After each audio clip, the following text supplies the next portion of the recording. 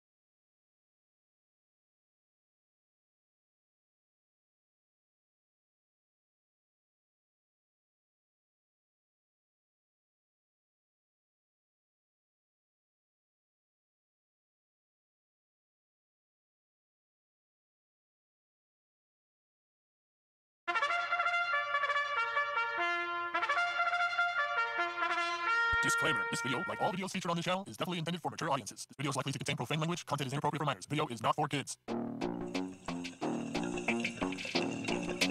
Welcome to the Dr. Greenthumb Show. Lord of mercy.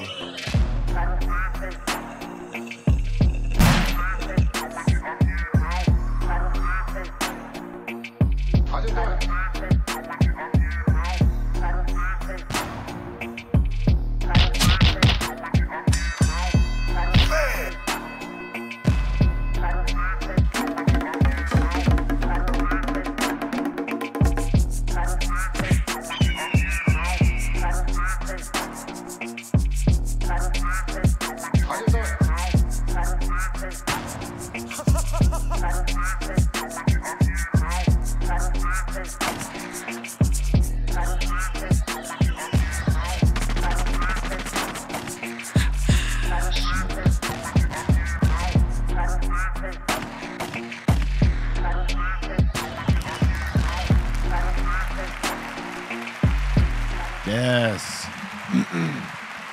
We are seeking those that are helpful because we need a lot of help. It's the Dr. Greenthumb Show live on Twitch, Discord, YouTube, and the home site, www.breal.tv. Welcome. I'm Dr. Greenthumb. And guess what? I got my big bro in the house, DJ Muggs, the Black Goat. What's happening? What's happening? Yes, yes. What's up, world? We here, baby. Live and direct from Los Angeles, California. That's right. And we also have Eric Big Drum Bobo. Buddy, what the deal? We got the Treehouse Crew, Bolta Blambo, Bra Bra, and the Dominator. Yo, how you doing, B? The Treehouse is doing good today. Shout to DJ Muggs as well. What up, what up? Word up. Also, everybody, if you put hashtag BeRealTV in your super chat, you might be entered to win a free pair of 3-day passes to Cali Vibes. Boom. So do that as well. All right. Hashtag your ass up. And we also have the Concentrate Kid, Cali Blaze. What up, everybody? That's right. Shots. And, you know, we got Mr. Milligram's E-Zone in the building.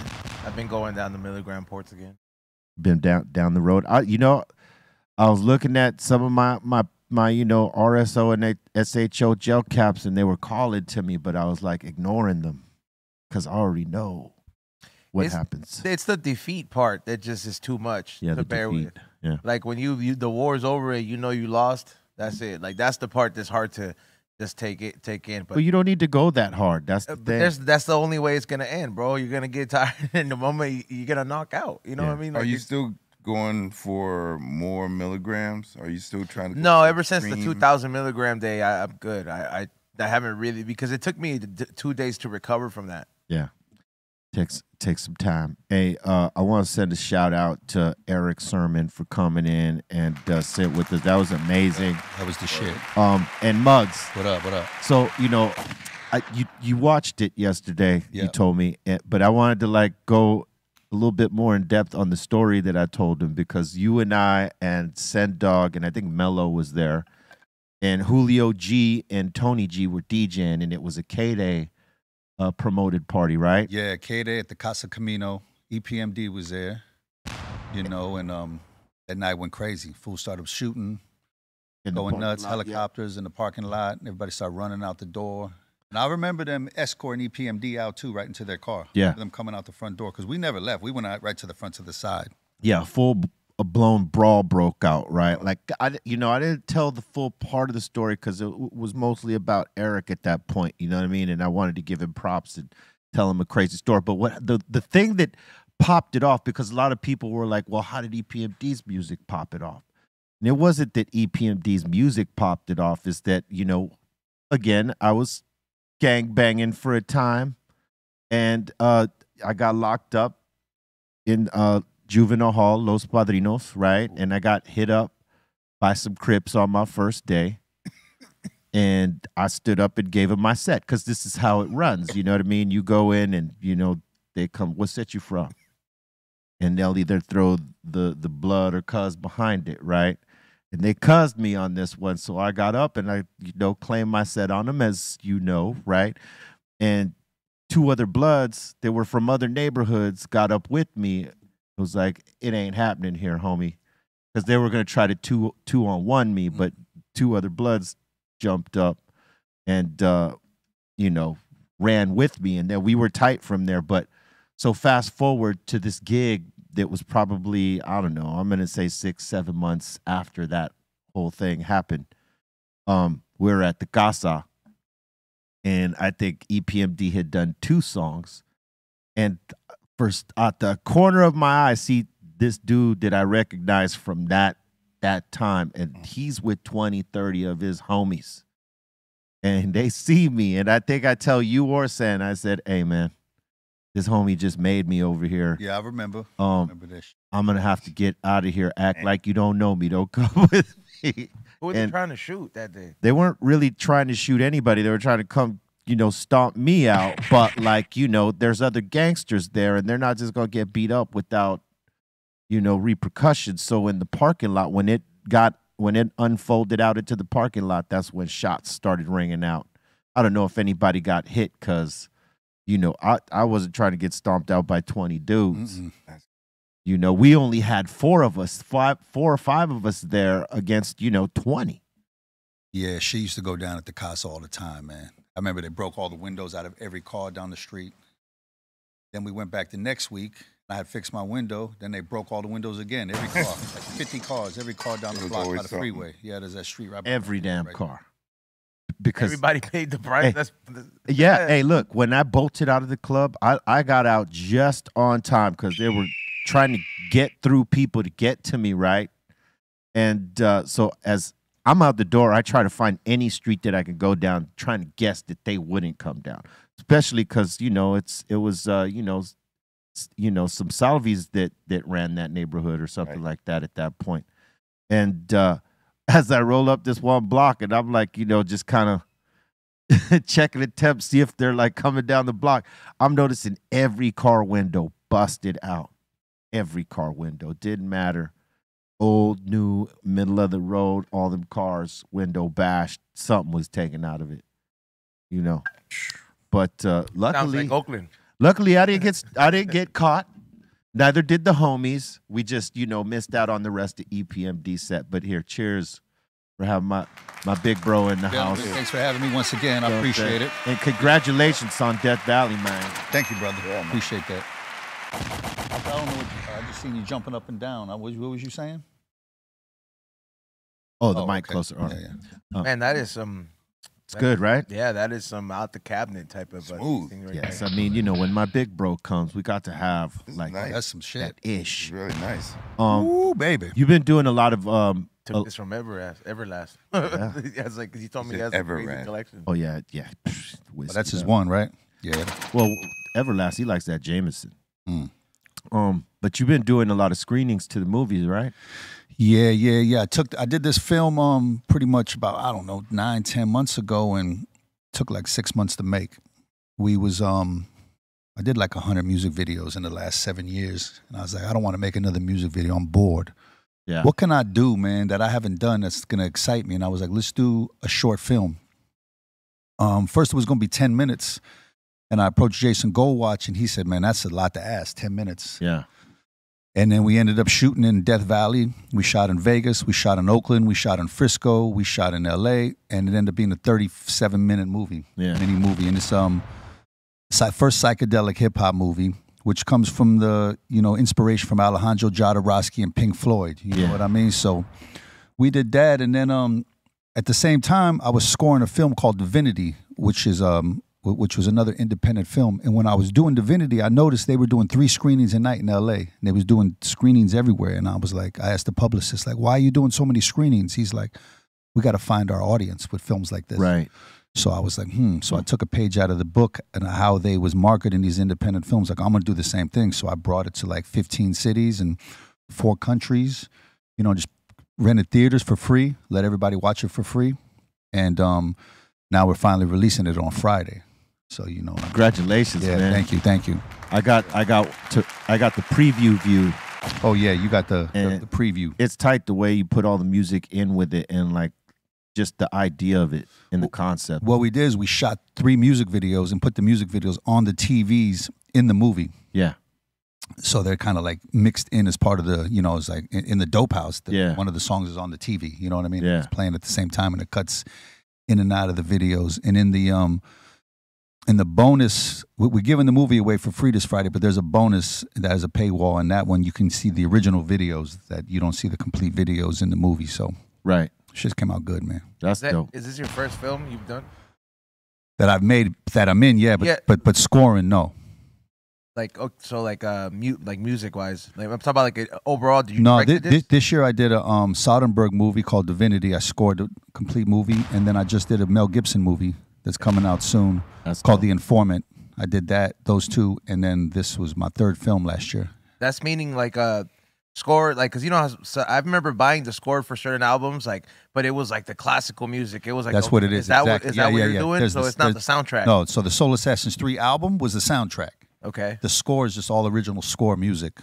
You know, all that's strings, everything to fit the mood where it's changing. Like as soon as you move and you walk this way, the tension starts building. You know, that's the psychological aspect. Then the dog pops out, and then the fucking you know, and all when you're supposed to scare someone, you play ominous, type of shit back there. Those kind of people who do that kind of stuff are very underrated, but they really don't get the credit they deserve, because down to everybody who does like games to anybody who does like real movies that haven't done right, like let's just say a horror movie, because I don't really like horror movies because I get anxiety, bro, sometimes if it's done right.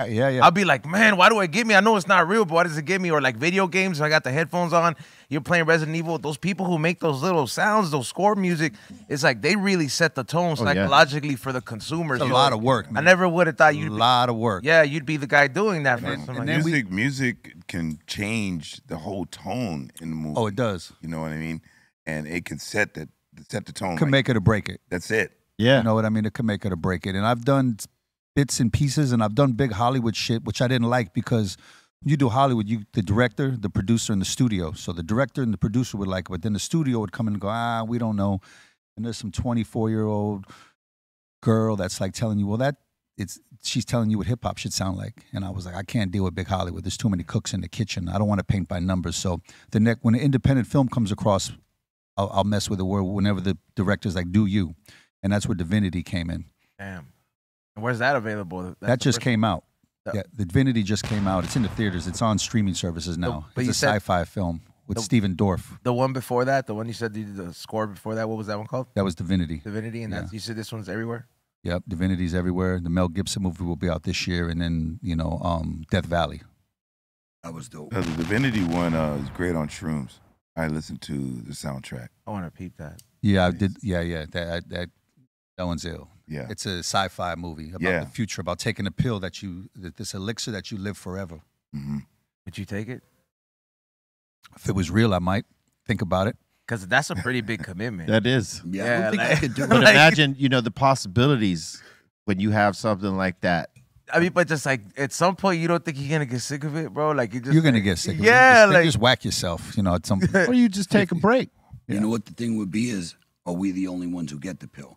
I don't want to live and watch everybody. Oh, everybody got die. in the movie. Everybody got it. Oh, good. It puts you in perfect shape. You don't. Okay. You look like Arnold Schwarzenegger. Yeah. You don't got it's to work for everybody. out. You live forever. Good. The only thing is you couldn't procreate. Because the world would get overpopulated. True. Because if you're living forever, that's not a bad pretty deal, interesting. Though. I just wouldn't want to live forever if everybody else was dying, because you don't want to constantly watch the people you love die. But what if you have made a kid before and then you take the pill? Do they kill your kid? What? I'm just saying, because it's like you can't procreate. So It kind of reminds me of that movie Logan's Run back in the day. Like, they wouldn't let you live past 30. They would kill you. Smoke you at 30. Yeah, they'll smoke you. So that kind of. That's like The Giver, the book. There's like a certain age you reach, die.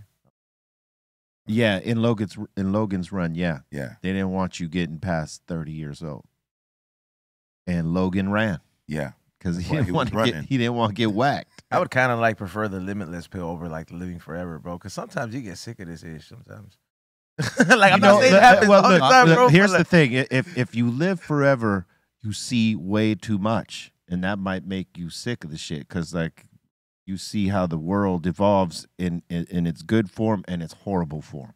Shit would get boring. Yeah. Yep.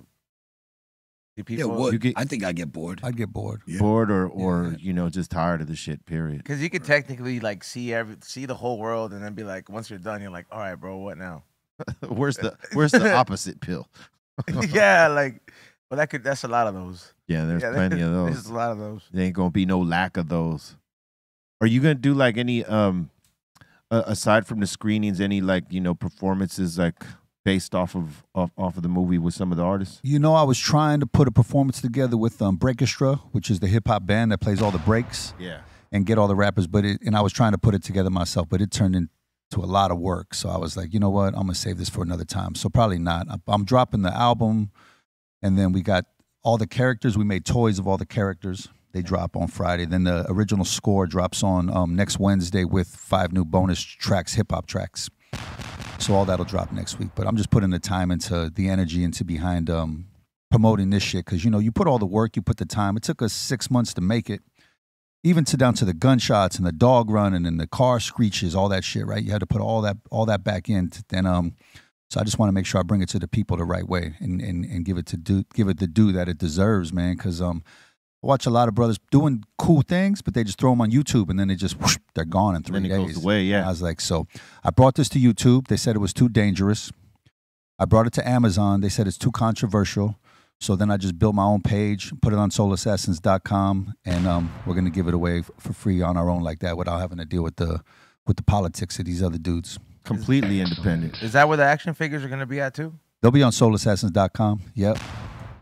Check those out. It's complete independence. Everything's self-funded, self-independent. Everything I do now is self-funded. It's all 100% independent. Better, right? If we got publicists, anything we do, we pay for our own vinyls, pay for everything, do it all ourselves, fly ourselves, everything. Then you got full control, Cuts out the red tape too. Because with this, the bottom line wasn't about making money. It was just doing creative and having a creative outlet and doing something different and just expanding and stretching the creativity. Because we've done a lot of shit. Yeah. And then it comes down to like, how do I excite myself at this point? Right. That's another video don't do it for me. It's just like another video. That's always the challenge when you do have longevity, right? Is how do you reinvent and make it interesting for yourself? Right. Because, when you've been, doing it 30 some odd years, you've done a lot of things. Mm-hmm. I feel like you could do like, you know how like people, they do hero movies all the time?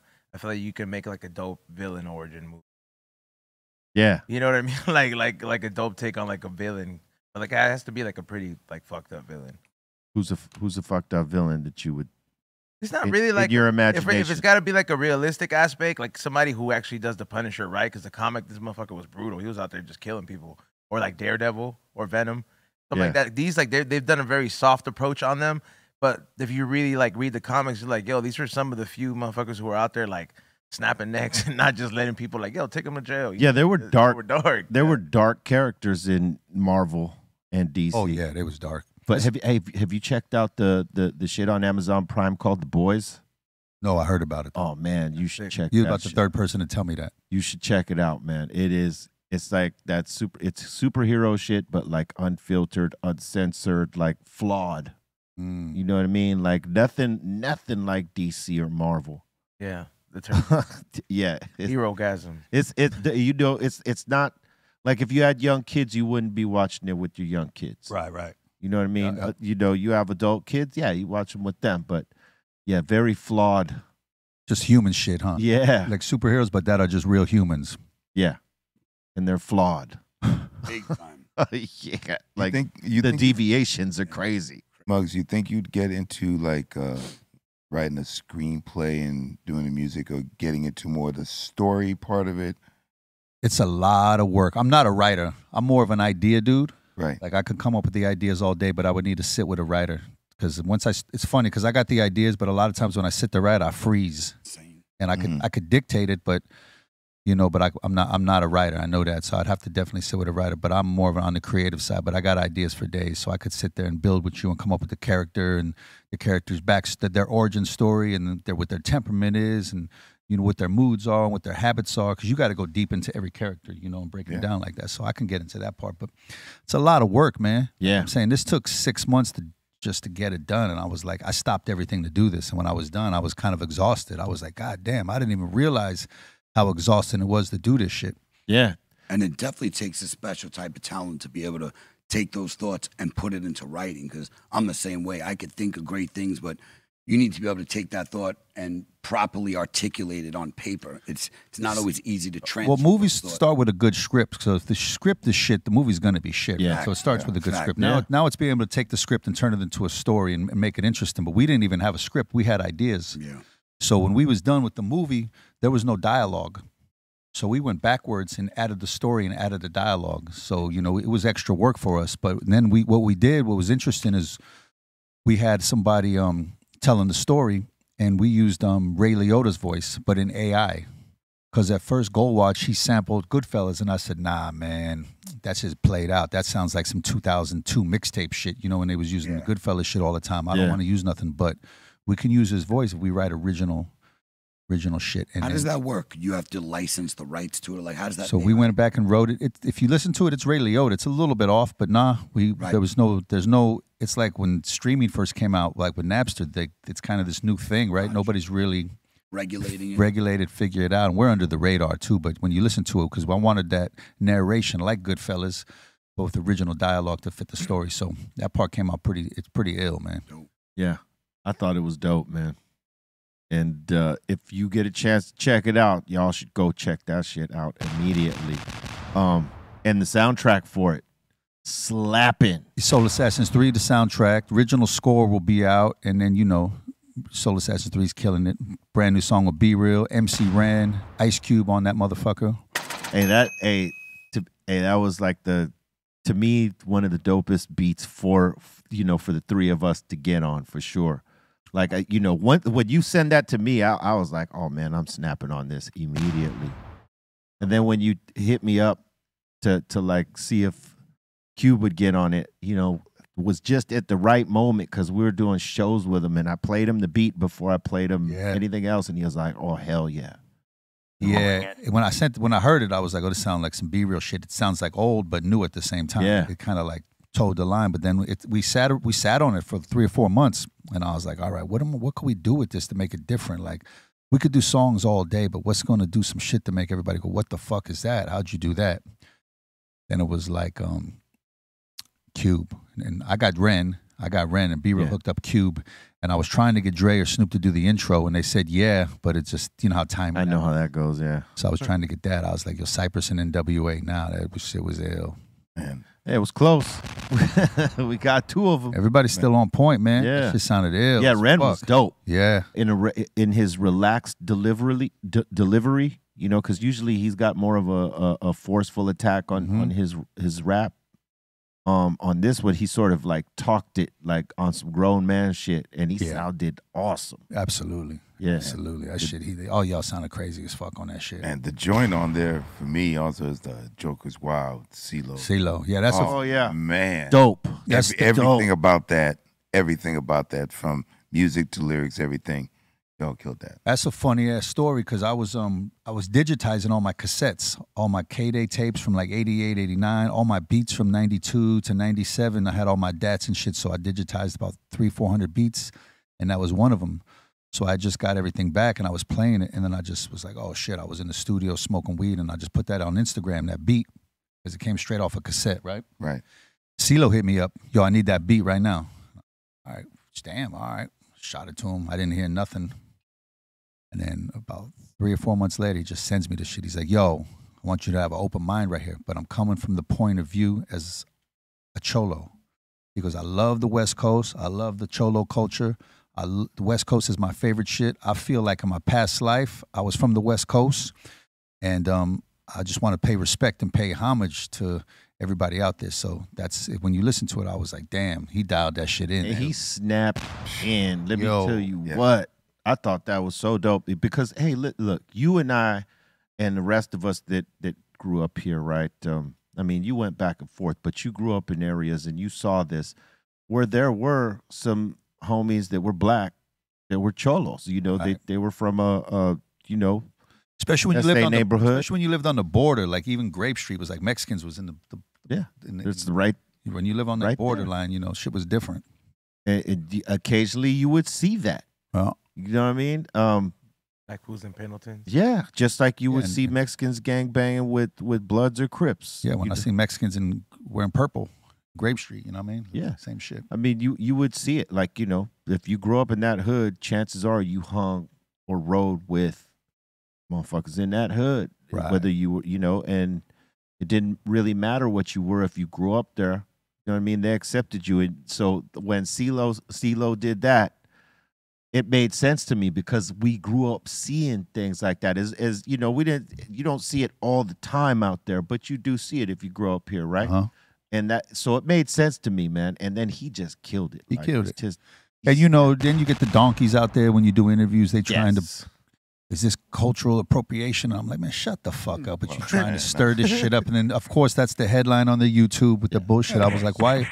This is nothing but love and respect, man. Like, motherfucker loves this culture. And matter of fact, he wanted to do a whole album based off of that. So we got about 5 songs, but he's just coming from a West Coast point of view, West Coast gangster point of view. That's dope. Like 5 joints with him right now. That reaction of cultural appropriation BS to try to go, this is an American thing, bro, because nobody's like policing the Vietnam fools dressed as cholos or the Japanese fools. Yeah. And they're rapping like or anything. Funk it's us here. stuff like that. It's just or anybody who's not Italian, that's all their shit's Italian. Right. Yeah. Right.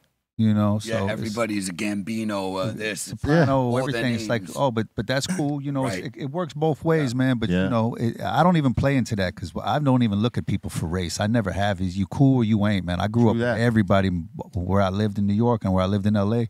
I grew up with every kind of motherfucker all day. So I should have never even noticed that shit. Really, Queens is the most ethnically diverse place in the world. Period. So that's a fact.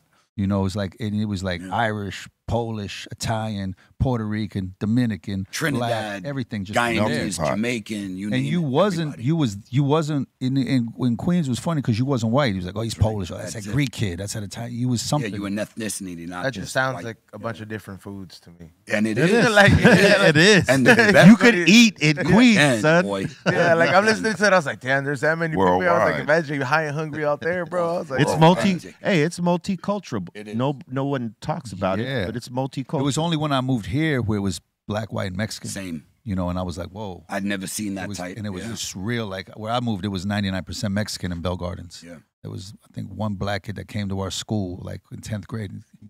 But it was just, 2 Chinese, and that was it, and 2 rednecks and me. You know what I mean? So it was LA was mad segregated.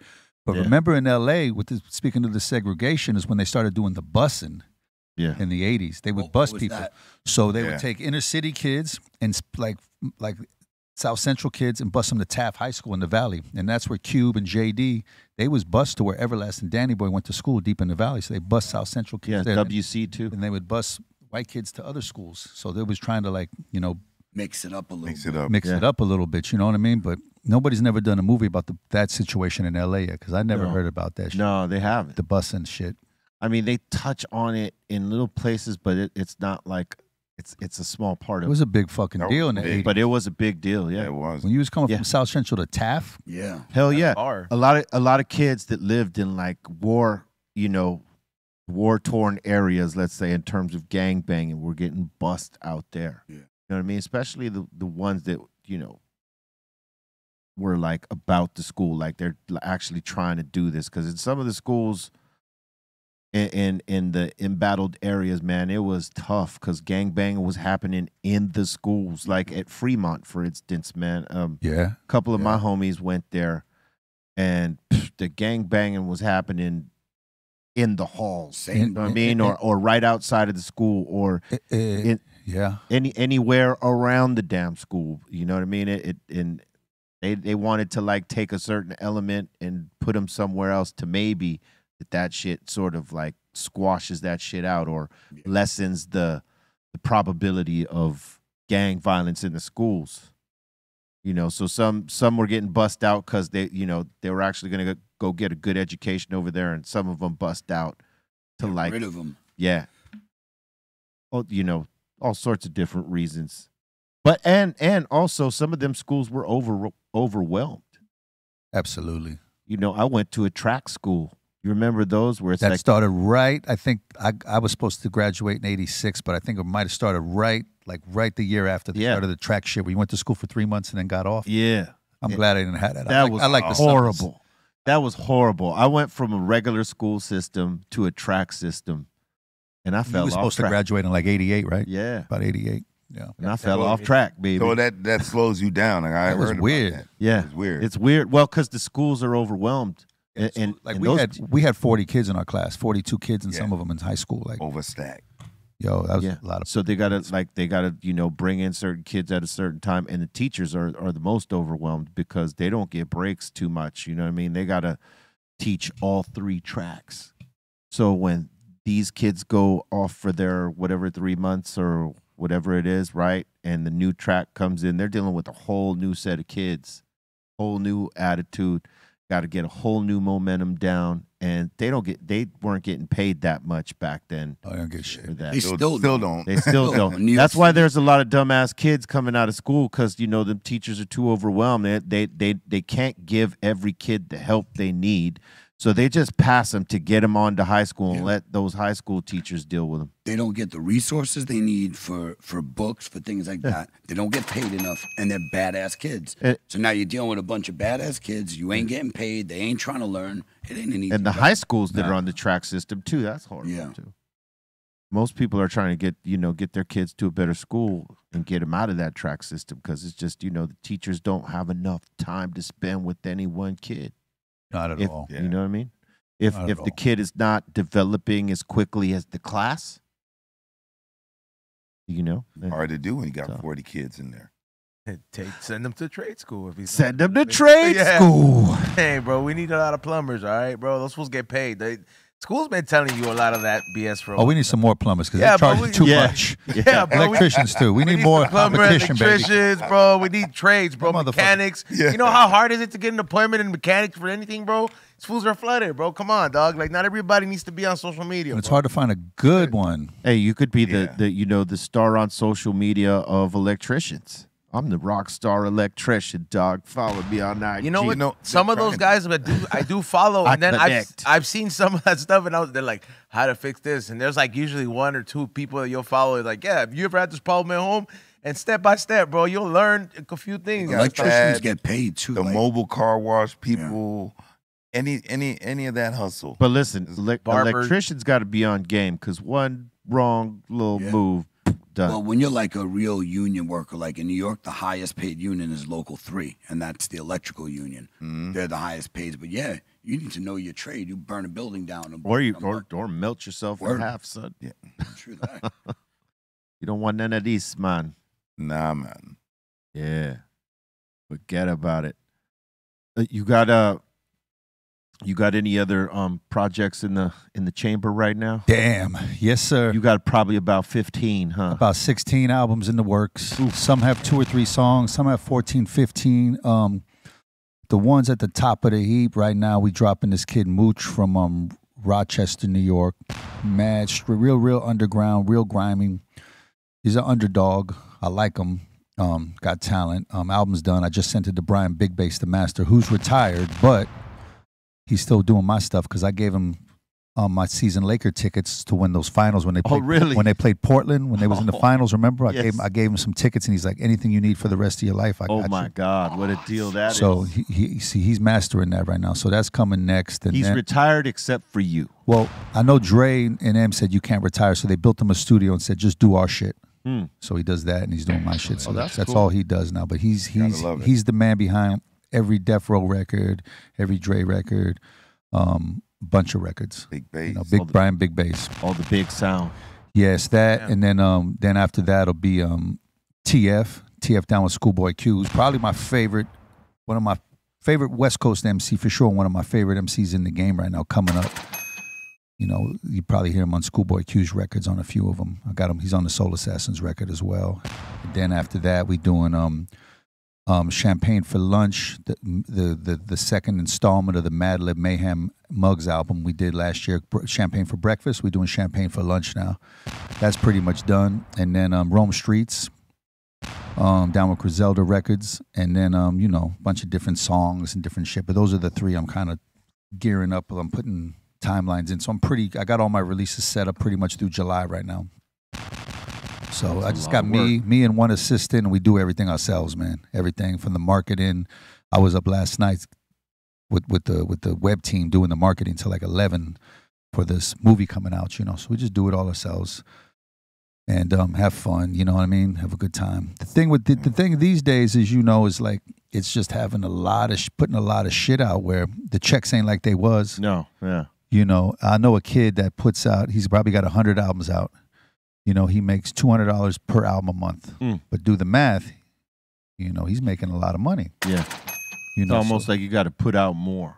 You put out more, you get a little less, but you put out more. So I put out 37 projects in the last 6 years. So my goal is to put out 50 in the next 5 years. And then, you know, just stay creative, stay having fun, man. It's like, That's the shit. man, I'm having some of the most fun I'm having just being creative, not having to deal with a major label or expectations and doing what the fuck we want to do, how we want to do it, and just make movies like this and then see what the next unexpected thing is that comes along and just do fun shit, man. You know, that was the thing. I was talking about this a couple weeks ago in terms of technology, right?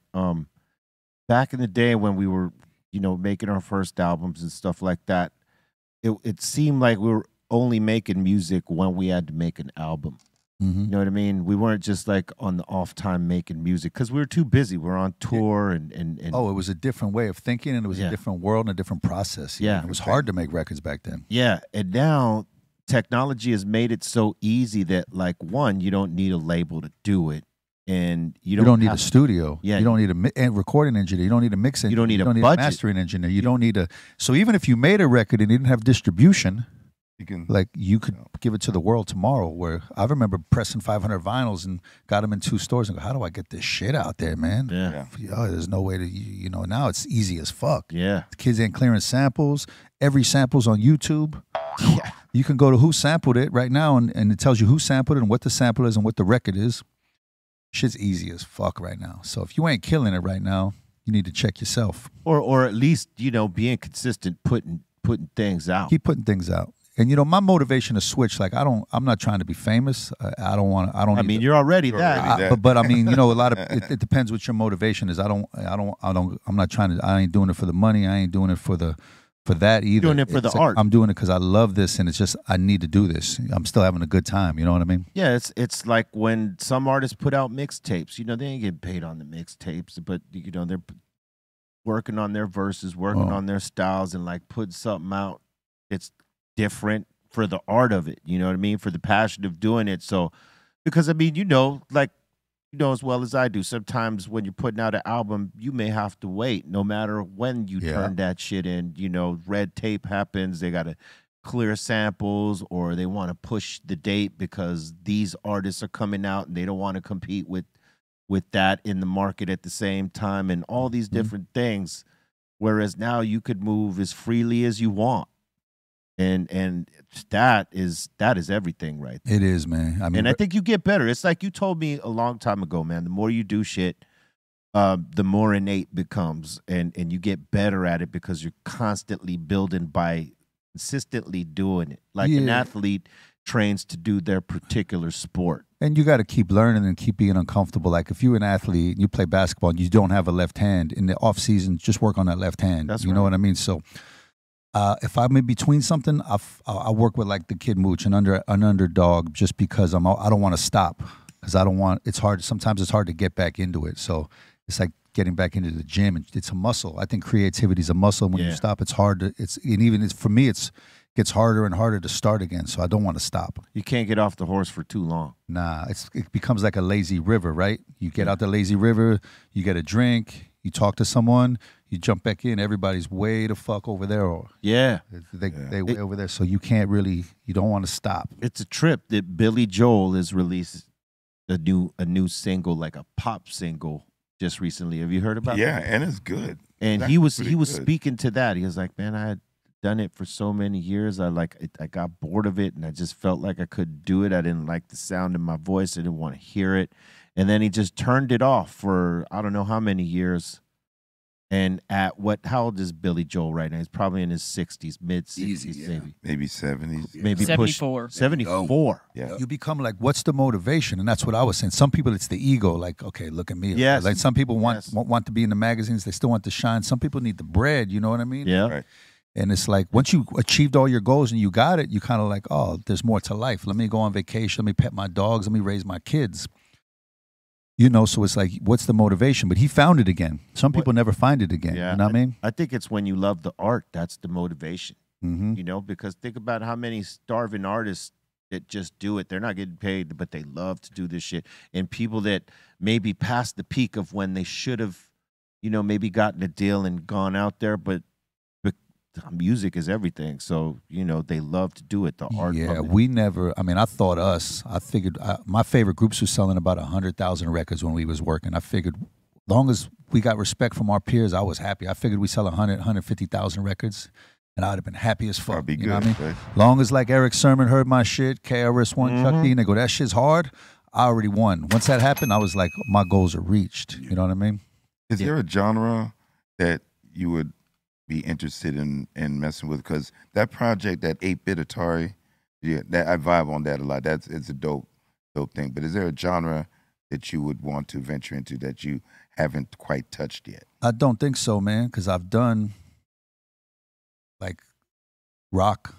Like when we did Rock Superstar, it was almost like, fuck y'all doing rock rap? Watch how we do this shit. You know what I mean? So it was, we know we can do rock. I know I could do, you know, EDM. I did that just to learn the computer because I was still on the drum machines, and I was like, how are these dudes doing this production? They go, oh, they're on the computers. And I, you know, when the Pro Tools came out, I stayed on the 2-inch. Then when I moved over to the computer, I was like, fuck. So I took time and just made it an electronic record just to learn because it gave me a motivation to learn. You know what I mean? Mm-hmm.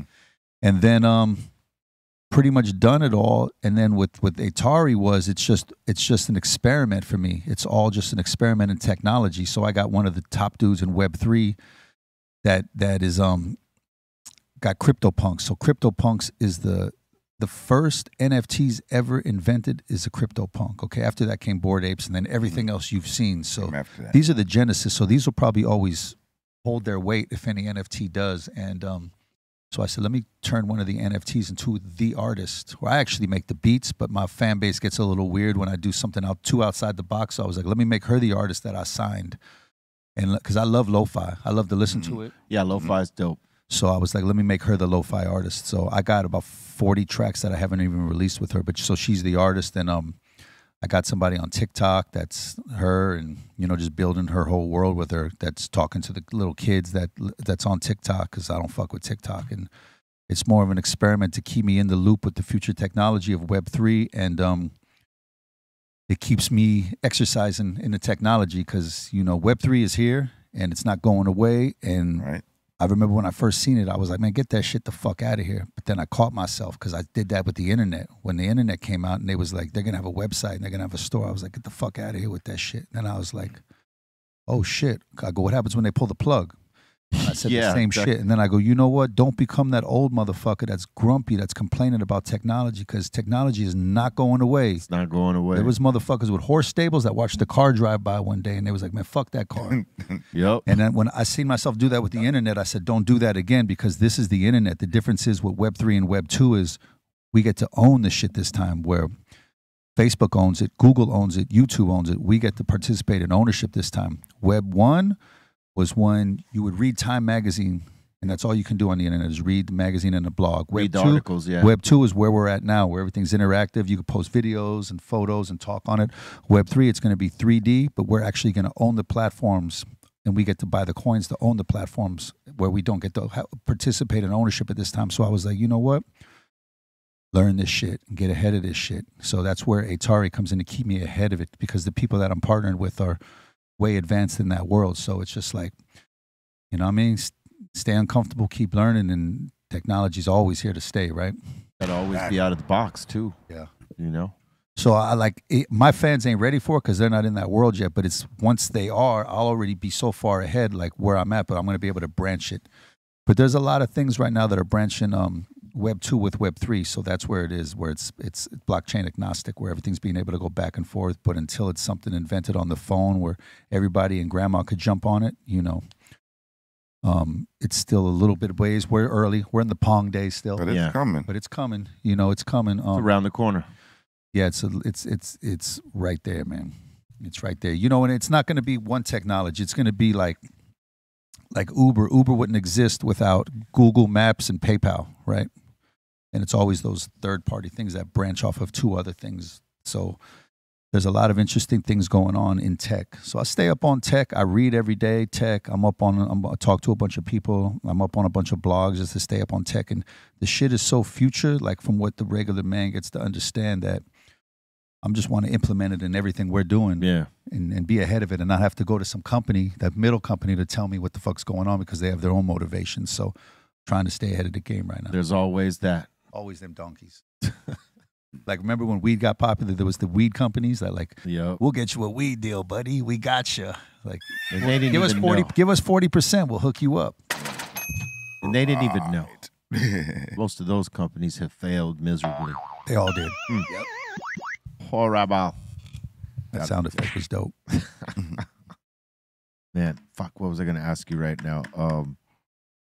Everybody always asks me. I don't know why they ask me, because I didn't produce, none of the songs like that, right? That they ask this question.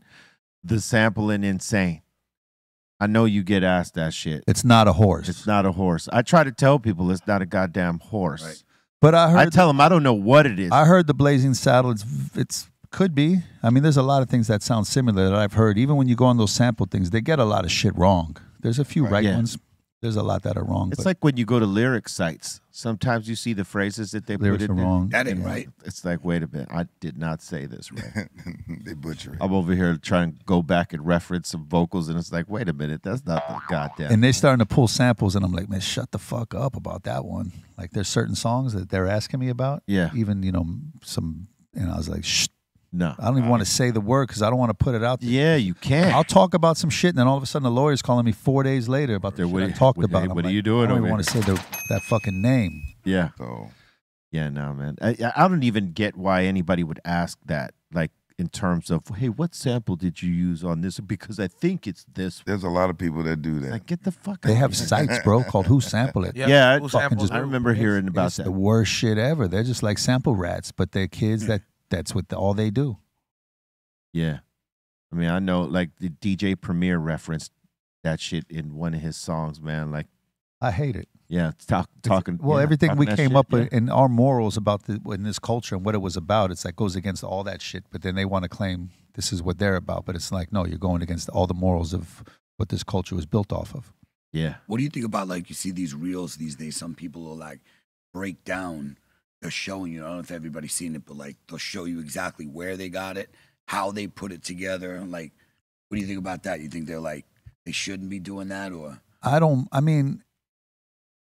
mind. It's fucked up if if they didn't clear the sample and they're going to get busted. Right. That's fucked up. Yeah. Like the sample No, rat, yeah, they had to the sample rat shit. I can't stand. Like I finally got busted about 5 years ago for Jump Around.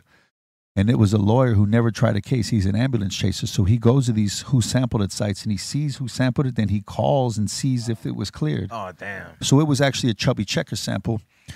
And I was like, oh, fuck. There goes my house. There goes my bank account. There goes the cars. There goes the fucking kids' fucking college fund. But then a few years before that, there was a law passed. They can only go back 3 years. Oh, good. We had one of the best sample lawyers out there. It so happens that the other lawyer never went to trial, never tried a case. So we got to be really aggressive with them. They only took 10% for me and 10% for Everlast. Cost us, $300,000 on the publishing, $300,000 on the masters, so about $300,000 each. And Still a hit, man. I was like, man, that was still the best investment I made. $300,000 I had this song, but they got us for it, and then people are saying, "Is that Prince?" I'm like, no, it ain't Prince. No. Settle down. No. But yeah, the fact they could only go back 3 years is a blessing now. Yeah, that is a blessing, man. It is, bro. Because if they could go back 20 years, did they change that law? Did they change that law like recently? They Like, changed it a few years, probably about 8 years ago, I want to say. Because it's pretty goddamn unfair. yeah. Yeah, it's very unfair. When we were one of the, I guess, 13 groups or artists that were getting sued by Syl Johnson. $20 million for an interlude. For an interlude. 45-second interlude that we never played live. Yeah, and a piece that he didn't even own. In the end, it was like... It was that lawyer with the long fucking hair, remember? Yeah. Man, that yes, Phil Jackson's people tried to sue us for the interlude on Black Sunday for $20 million. They froze everybody's publishing checks for a couple years, and they ended up getting $300,000, and then they won for $300,000, and then they appealed it because the lawyer put so much money, so much time and energy into it. He probably felt $300,000 wasn't enough, so he went back and appealed. They lost the appeal. They lost their $300,000 and had to pay all of our law fees. Yeah. So we ended up with nothing. But it was weird when we turned the first album in, which was just fucking a million samples on it. Right? We was just kids making records. We didn't know nothing. And I turned it into Chris Schwartz. He was like, "We ain't clearing this record because it'll never come out. We're just gonna put it out and deal with it later." Thank God we did. It's that. Don't ask permission, ask for forgiveness. And I remember when we got sued for Duke of Earl by Gene Chandler, I seen his lawyer, and it was $50,000 to clear the Duke of Earl. Then I shared that story with Cube one day. He was like, $50,000 for a hit? He goes, I'll pay $50,000 for a hit any day. All day. And I'm new. And I was like, oh, shit, yeah. Think about that. Yeah. I didn't think like that. I was just like, well, I didn't know what was $50,000. I was making $300 a week working construction, bro. I didn't know what $50,000 was. We were very green back then. You know what I mean? If we had known better, that would have just been an investment. Because that is a low. Like when you think about it, that ain't shit. That ain't nothing. And Sony would have just did that. But hey, it worked. I mean, out. They was hitting us for samples up to 2-3 years ago still for that first album. Yeah. Every now and then somebody just pops up. Hello. Even for Insane, I think I'm going crazy or something like that, right? Yes, and I remember we take that off now. Yeah, I took it off because they wanted a big chunk for that little piece. For that little last piece. But what's good now is like if they catch you now, you don't got to take a million records off the shelves. You could just take it off the streaming sites, and then that's it. Yeah, and then put it up without it. Because if you got to pull a million records off the shelves, it was fucked up. Like when Dre and them had to pull that record with Rakim and Truth Hurts. Yeah. With that Indian sample, that was fucked up. Yeah, think about it. Because when you press the volume of vinyl or CDs or whatever they're pressing at that moment, that's a lot. That's a loss. You can't. There's no taking that back. And then if you want to make up for that, you got to repress and stock again and hope that it's still hot enough for people to buy it. Yeah, but the digital world, just pull it off. It's easy. Pull it off. Put the one without it back on. Yeah. In a day. That's the beauty of the technology. It is the beauty. I do love this new technology, though. At first I was like, I love it. There was a few years there that got a little weird. Like around 2005 was weird because Napster came out, and then like my worst underground records was probably doing 200 to 300,000, and then all of a sudden they were doing 10,000 because there was a time where the digital took over, but there was no YouTube, there was no Apple Music, there was no Spotify, and there was no digital distribution. It was just the Napster, and there was for like 4 or 5 years, and then the labels were like, how do we put this shit out? So there was a minute there they had to refine their footing and the way this new world's going to work. I think they pretty much got it dialed in now. No, I think the next step is getting artists paid the way they should get paid properly for this streaming stuff. But number one, right now, though, streaming's only at 5% of its global potential, okay? So when streaming gets to 20, 30%, we're always going to see our numbers come up. And once everybody gets a cell phone in this hand with this Starlink that they're hooking up right now, and everybody in the world has a phone, that's going to help a lot too. And I know they some laws got changed that should be kicking in the next few years. So, next 5-10 years, I think we're going to be getting paid a little bit better. On royalties, as it should. Because we weren't even no artist was at the negotiation table with their labels for their streaming. I think the labels fucked up too. I think like if the labels were smart, they would have, like Columbia would have, how like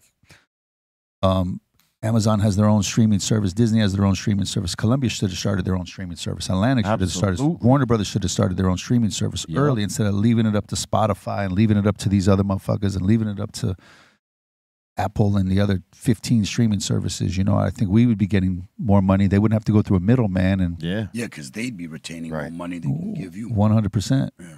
They still making good money. We're the ones getting fucked. Yep. Yeah. Absolutely. We talk about that shit here about a lot, quite a lot, because I mean it's a thing. Problem. It's a problem. I mean, when you think about it, you get 1 billion streams and you get or whatever Snoop was saying. He said, I got 1 billion streams, but I got maybe 40 racks out of it. That's ridiculous. That's pretty fucked up. Ridiculous. That's ridiculous. You know how much advertising the disparity there. Yeah, he probably spent that like on just like probably merchant advertising. They're making the money. Somebody's making the money. We ain't getting it yet. Yeah. Exactly. They're getting it. Yeah, they're getting it all. It's crazy, man. But that's the music industry, man. So they always find a way to fuck it up for you. Yeah. As the artist. That's why more people are going independent these days. So that's why I tell motherfuckers, if you want to make money, be a banker.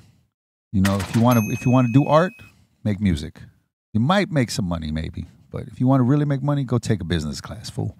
True, man. It's because it's not an easy game, especially back in the day before all this technology shit. You know, if you've established yourself, right, and you got a audience that follows you, that gets down with you, supports you, like that, whether you got new records or not, show pops up, they're going.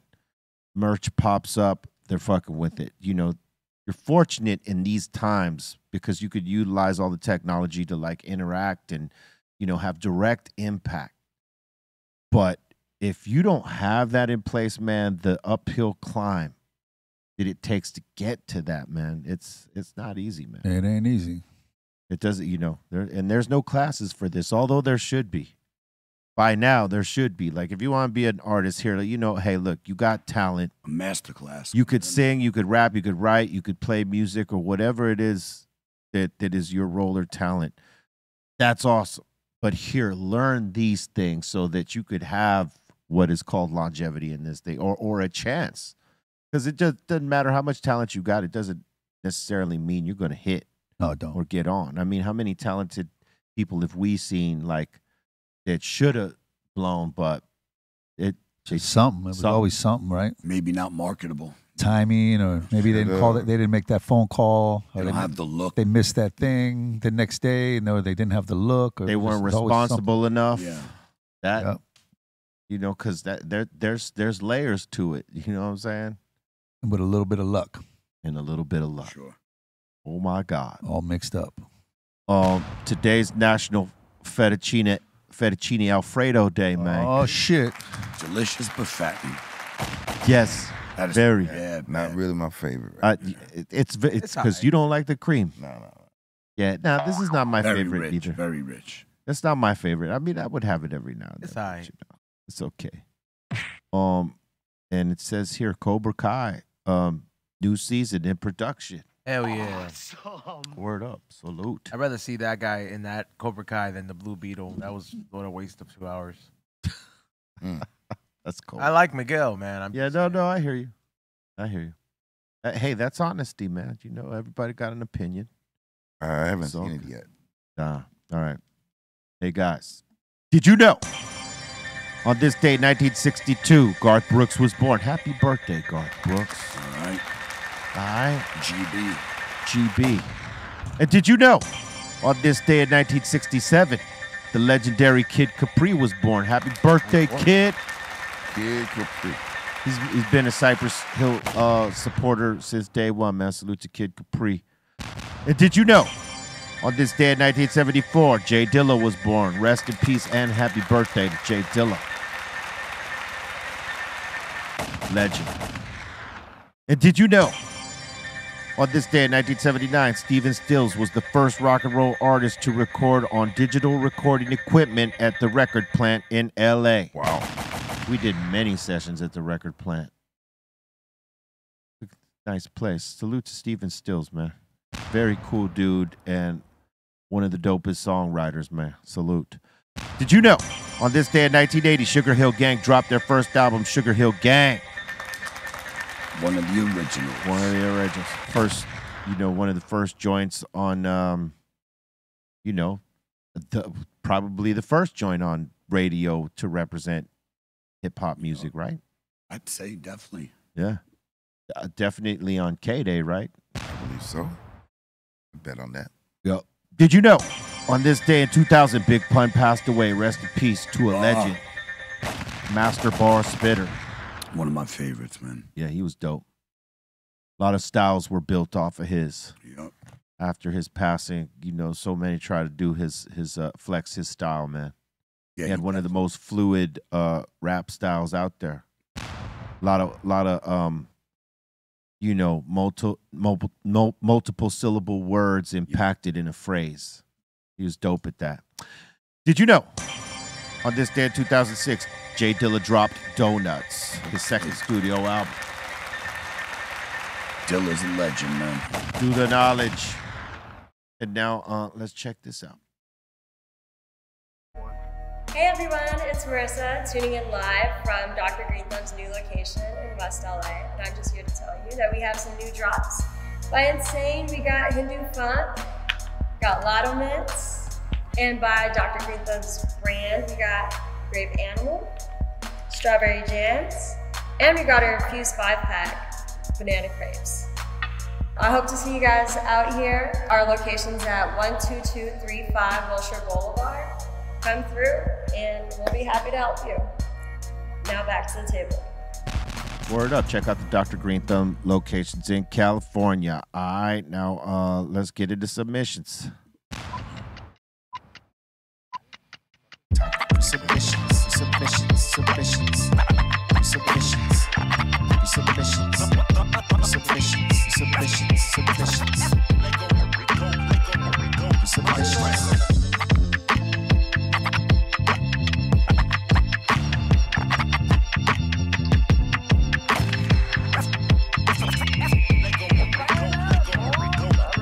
All right, big shout to Snacks. He's up here chilling. Salute. All right, first one of the day here. We got Cedric. He's saying, I've been slowly refining my New York strip steak stir fry. This one came out great. Okay. It looks pretty good. Bring it. All right. New York steak stir fry. He's saying, though, he's trying to tighten up the plating game. Sorry to strong tone. It's all right. At least it's on a white plate. It's on a white plate. It's that's a plastic plate, fool. It's like one of those like when No, you try that's to not. That's not fancy plastic. plastic. That's regular plate. I know. I've seen fancy. I've plastic. seen plastic You know what I'm plates talking that are about? fancy like That's that. plastic steak and rice, like at the Japanese places outside. Yeah. All right.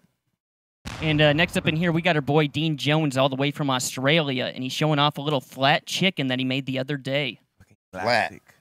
Oh, You know what yeah. they actually call that? What do they call it? Spatchcock. Spatchcock. Yeah, when you split, you take the spine out so you can make it flat and cook evenly. That's the Spatchcock. stupid ass name for it. Yeah. I don't like that Lizzo chicken. The cock was spatched. Yep. Spatchcock. He's saying my son wanted a side salad and some veggies. Should have saw. All right. Now that looks like one of those plates you talk about. Okay. But it ain't. But it looks like it. Right. Yeah. Those hotel plates where you stay at the cheap hotels. Jesus, easy. I've been there, bro. Why I you don't dogging know. this? Why you dogging this plate? killing them. son? Bro, I'm just saying I've been there, bro, with this. Yeah, You know. I know. I've done mad drugs off those plates before. We got our boy Tap Out up in here saying, yo, these are the best when you're high and need something sweet to eat. Yeah, those ain't bad. Well, those ain't good. Oh, they're good, but they're just bad for you. Those shits are like 500 grams Yeah. of sugar, They're bro. pretty goddamn And rich. fat. Yeah, there's Sugar. a lot of butter. Yep. Sugar spike for sure, bro. It needs No, to- no. It's very rich, man. No. And whoever brought those cookies, I mean, you could do one, but if you got like, you know, that can't stop shit, Yeah. yeah, you eat that whole bag, you better be in the gym next day. addictive Trying personality. to tell you, son. For real. It's not even like munchies, bro. You just gotta have an addictive personality, and you'll just if something gives you some kind of dopamine, whether it's satisfaction of munching on something or like consuming some kind of, I guess, media, you're gonna fiend that shit. You know what I mean? Yeah, no, I get Some it. people, that's how they develop that addictiveness. Dopamine. We got Dante up in here showing off an old Cypress Hill flyer from 1987, and Oh he's my asking God. Muggs, Wow. what are your memories on this? Is that a Cypress? Yeah, Hill? no, I 7, 8, posted that one time. That's where you got that from the internet, because ain't nobody got that but me. I still got the original. That was the first party that we did in Bell Gardens at Ross Hall in 1987 when 783 came and played. It was the first motherfuckers I knew with a record, and that's when I became the 783 DJ that day. B-Real pulled up, came late, he didn't rap. Julio DJ'd for a minute. Mellowed is there. That's when he was M-Walk. M-Walk was there, but Mello wasn't even Mellow Man Nation. Yeah, it was Ace Cool. Yeah, and look, DVX. That's Send Stiff was Send Sendog. He wasn't Sendog yet, and T-Tough was T-Bone. T-Funk of Funk Dude. Yeah, he was T-Tough, and that was my boys Omega had the sound system. They was an Expose and Unique Sounds. They was the dudes, like the GQ boys out of Bell Gardens that had all this turntables. That was at Ross Hall. And, you know, me and B had clicked in. I met B in 86. And then right before I went to New York, I remember, and then that was like a year later, and he was deep in the hood right at that time. I remember he pulled up with little B-Rat and then one of the homies from over there. And he came. Remember that party? Yeah. Yeah. You see Cypress Hill Posse. Yeah, that was it. We were still, working it out, baby. Still working it out, man. And MC Fonz, who's that? Julio G was Mello, right there. Mello didn't have his deal yet. That was before, because when I got with 783 and they was like, after that night, they was like, we got 3 shows coming up with Ice-T. You want to be our DJ? And I was like, yeah, let's go. And then we did the shows, and then it was like, then we went into the studio like a month later at Delicious Vinyl over on Santa Monica, and we was recording the song for Colors, A Mad Mad World. And that's when I told the homies, I was like, yo, let's go to Hollywood. Come with me to the studio, and let's go to Hollywood. Let's figure this music shit out. And Mello rolled with me. And we got up there, and, I was like, he raps. And they looked at me like, whatever. They was working on Tone Loc and Young MC at the time, and then I was like, no, he raps in Spanish. And then I seen fucking dollar signs in their eyes, but Mello didn't rap in Spanish yet. Only Sendog did. Sendog had Dina. Remember the couple rhymes? That's right. We went back to the crib. Mello wrote a Spanish rhyme that weekend with his mom. Came to my crib, did the demo on my big radio that we did real estate on. And he rapped over the Shamalama, who was on Sleeping Bag Records instrumental. Did the demo and brought it back to them and got his deal at Delicious Vinyl. Yeah. Just like that. Just like that. The boombox. We got the Inner Realms up in here. The homie did these Soul Assassin sketches. Oh, shit. Those are tight. Excellent. That's nice lettering right there, nice man. line work, man. Very clean. That does look tough. This is not AI. I was going to say, is this Midget Mike and his fucking AI? going AI crazy. Muggs, did you see Is Midget Mike like 6'3"? Yeah, exactly. Yeah, hitting 400 pounds. Yeah, he's a big. I know he takes double or triple XL, so he's a big boy. Did you see the graffiti buildings up here in LA? Oh, the ones that are all over the internet right now? Yeah, you could see it right. Oh, can you? Right here. Oh, they're going nuts, right? Oh, yeah. man. They're going crazy. Bro. Yeah, man, that shit is nuts. Yeah. Artists from everywhere are trying to come get a little piece of One of that. them is Blaze, too, but with a Z. It was B-L-A-Z-E. I'm like, all right, close enough. All right. The guy who goes by They're under construction, right? Yeah. They like 2 years abandoned or something, They right? stopped the construction because they ran out of money. Oh, the dope money went dry, huh? Yeah. And they stopped that in 2019, so it's been abandoned since then. Oh, wow. Almost, that's 5 years. Yeah, there was politics behind that. Why the money ran out. Always is. For sure. All right. And we got Justin saying, yo, guys, hit that joint and check out these famous mugshots. Ah. Wow. Tim Allen's. Prince, what'd he do? Half a kilo. Yeah, what did Prince do? Oh. What'd he do? Fentanyl. What did Look Prince at Keanu. I didn't know he got popped. Yeah. Hey, man. Look at Hey, man. in the bottom right What corner, am I man. doing here, man? Look at even Frank Sinatra, though. Yeah, that's famous as hell. Bill Gates. Look at Tiger Woods, man. He looks blitzed. Yeah, he's totally smashed. Tiger blood. Look at Tiger blood. The juice. Yep. The juice. Tiger looks faded. Word. Yeah. Is that a real Stone Cold one? Yeah. Yeah, these are all real. Look It just looks like He look a little WWE. goofy. Look at Dennis Hopper. He is Wow. just totally ran up. Yeah. Same with Vince Vaughn. Vince Oh, Vaughn. word. Why is Deion Sanders so happy to be there? Because they knew who he was and they were giving him the treatment, Oh, son. yeah. That's I the wanna only reason. smile. It's the only reason you smile in the goddamn booking shot, son. I would say most of these people, police officers, asked for their autograph. Sure. Yep, as they're arrested. You ain't wrong. We got Sarah up in here saying, yo, big shout out to DJ Muggs.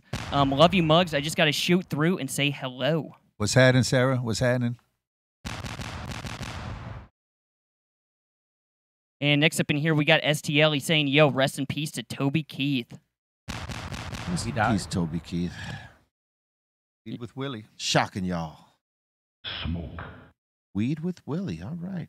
Yeah, he has that song, I Will Never Smoke Weed with Willie Again. Yeah, he probably got faded out because when Willie was smoking weed, he had some good top-notch shit. And we got Xanad saying, yo, saw Muggs was in the building today. Shout to all the Soul Assassins. Boom. Yep. Shout out to you, homie. Good looking. And next up in here, we got Red Boy. He's saying, I bet aliens ride past Earth and lock their doors. They don't ride past. They live in here, man. Probably dig stuff up. They down the street. They down the street. Bring it. And we got Slappy saying, yo, check out this plant I grew in my basement a while back. The strain was called Time Wreck. That's nice. Nice green weed. Good Looks green pretty weed. good.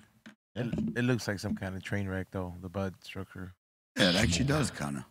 So it's probably crossed and with the a train color. wreck. There you go. What was the cross? What would they call it? I don't know, but it does have a sativa leaf. Time Wreck. Time wreck.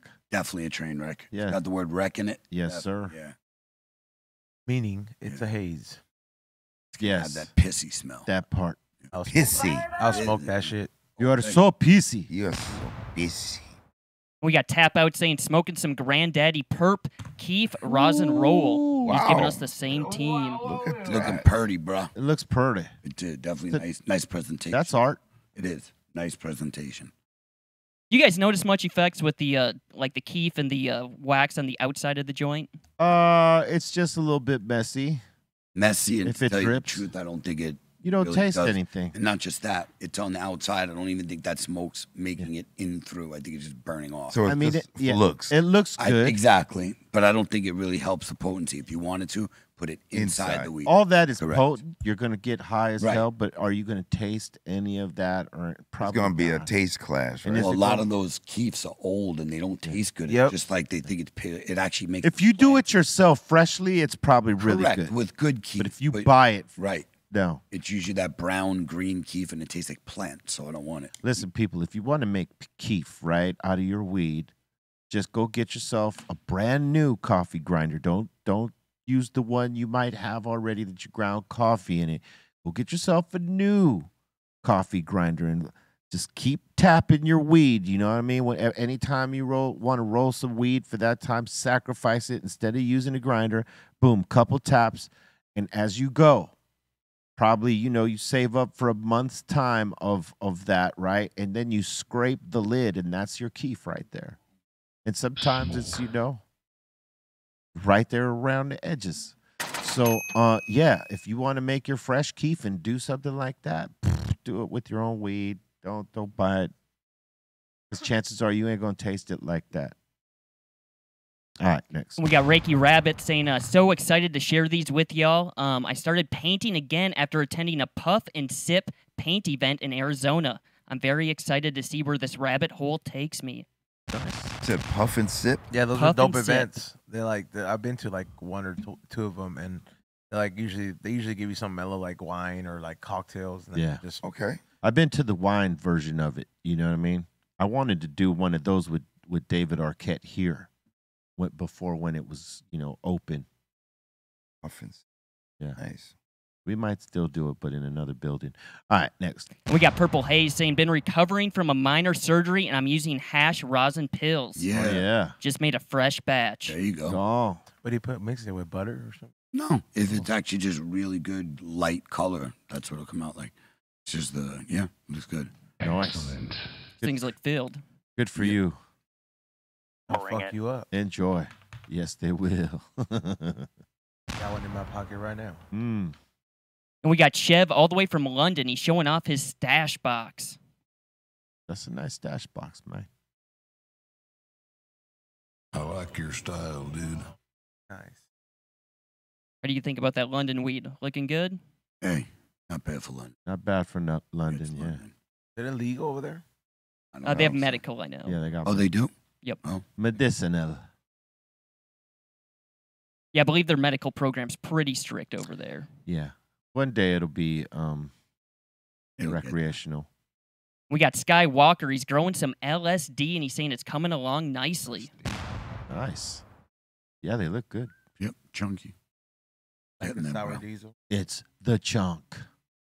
Was that a big strain like in the late 2000s? What? The LSD? Lemon sour diesel. Yeah, I didn't hear much about it. It was around. It wasn't a big one though, like that. It just certain people like the terp. Yeah, that's what it was more about. It's a terp profile. Mm-hmm. Had people.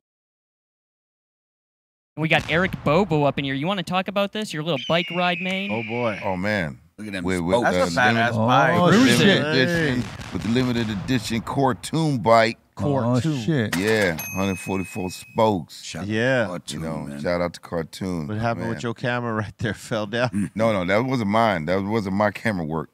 As you see, I have both handles. Hey, both be real. When hands you on gonna ride your bike? Well, I got one more week before I could do anything. So, you know, You have 2 bikes. yeah, I got 4 bikes. Chief. Like I'm over here every time. I'm like, just like, man, this is a badass bike. You should really. Well, I'm He's gonna get on it. He's gonna get there. I just got one more week. I man. took it out for a spin the other day. Oh, you did? I'll kill you. It was Saturday. Don't I you just ever- I saw it, dude. Oh, man. It's all right. Somebody's got to put some miles on it. I was going to ask you, Bobo, any close calls, any accidents so far? Nope. Nope. Okay. He wears a helmet, dude. Bobo can ride a bike. He can't ride a motorized bike. Look, I'm good with that. I'm good with all of that. First of all, you know he just put the hat on for the video, like just let you know, because Bobo plays it safe, bro. I seen the videos of other people All tagging right. him, Rocking he has the helmets? helmet. Yeah, he does. on the more extreme rides, yeah, have the helmet, but that's like the slow booze cruise. Yeah. So you just like chilling, you know, kids right there, everybody's just chilling. But I right. definitely have a helmet. Can't take no chances. Can't take no chance. We got Tap Out saying, I never thought of this. Smoking out the inhaler. And you shouldn't. Right. Oh, that's plastic. Word. Well, all that smoking on foil will give you Alzheimer's. Just buy a bowl. Yeah, for nah, like man. Just go $3. get some glass, baby. You can get a bowl for like $5, bro. Go get some zigzags for $2. It's a female. You don't wanna. Oh yeah, there's some nails. Yeah. With them nails, just have a guy buy you, you know. Yeah, thing just about have it. your man buy you a proper glass pipe. It's not crack, you know what I'm saying? It's Word. weed. Treat It's it right. okay. Don't use your inhaler. And we got Chris showing off some Slap and Tickle by Exotic Genetics. Yeah. Exotic Genetics, they got some fire strains. That looks Yeah. Fire. That's very close. Shout out to Exotic Mike. It's very close. Looks good. Very pretty. Who's got the bombest shit out right now? That's always going to be subjective to flavor. You know what I'm Right, saying? right. Like, because he could be a straight OG guy, and then you could be a guy who likes candy. So it's literally, that's always going to be a preference. Yeah, it's hard to say It is. right now. It is. That's a tough one. And then, But you know what? Let me tell you- consistency too. Well, I'll tell you this: the most popular strain right now, by far, lemon cherry gelato. That's Yeah. hands down. Yeah, pretty That's much. everybody's growing it. Everybody likes. That's it. mostly due to marketing, though. Yeah, but I'm Yeah. just telling. No, but it's also a good strain. It smokes well. No, it's tastes a well, yeah. great strain, but I'm saying it's become the most popular pick because of like how great a lot of people have done by marketing that specific strain and putting it in so many different bags and And changing the name. And changing runs. the names. Yeah, well, And runs. yeah. And runs. Which lemon Which cherry is- gelato was yeah. a pheno of runs. It's Yeah. So it's still the same thing. Well, I'm basically, saying, you know, it's marketing. Yep. But now Of the same shit. because of the abundance of all that kind of strains or those kind of strains, it's like the rare or quote unquote exotic strains have become those strains that are not produced anymore. Like the OG, hard to come across. Now that's considered. Now you'd be like, oh, that's kind of exotic. That's because exotic being rare. For me, what I was liking a few months back was RS11.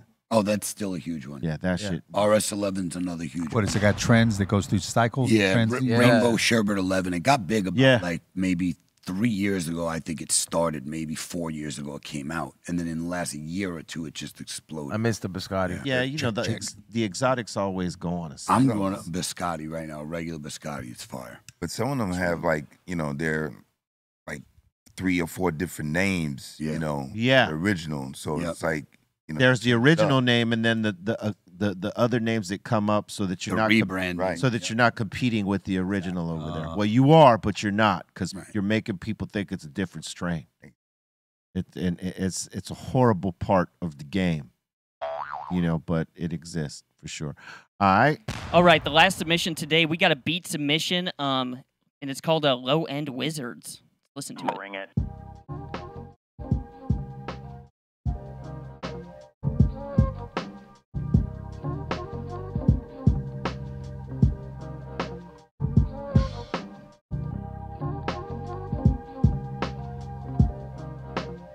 feeling like it's on that lo-fi flavor. Yeah, it is. Right? I like the little graphics they use for that. Vaporwave is. Just sit back and bake to this. Or you could vape to this.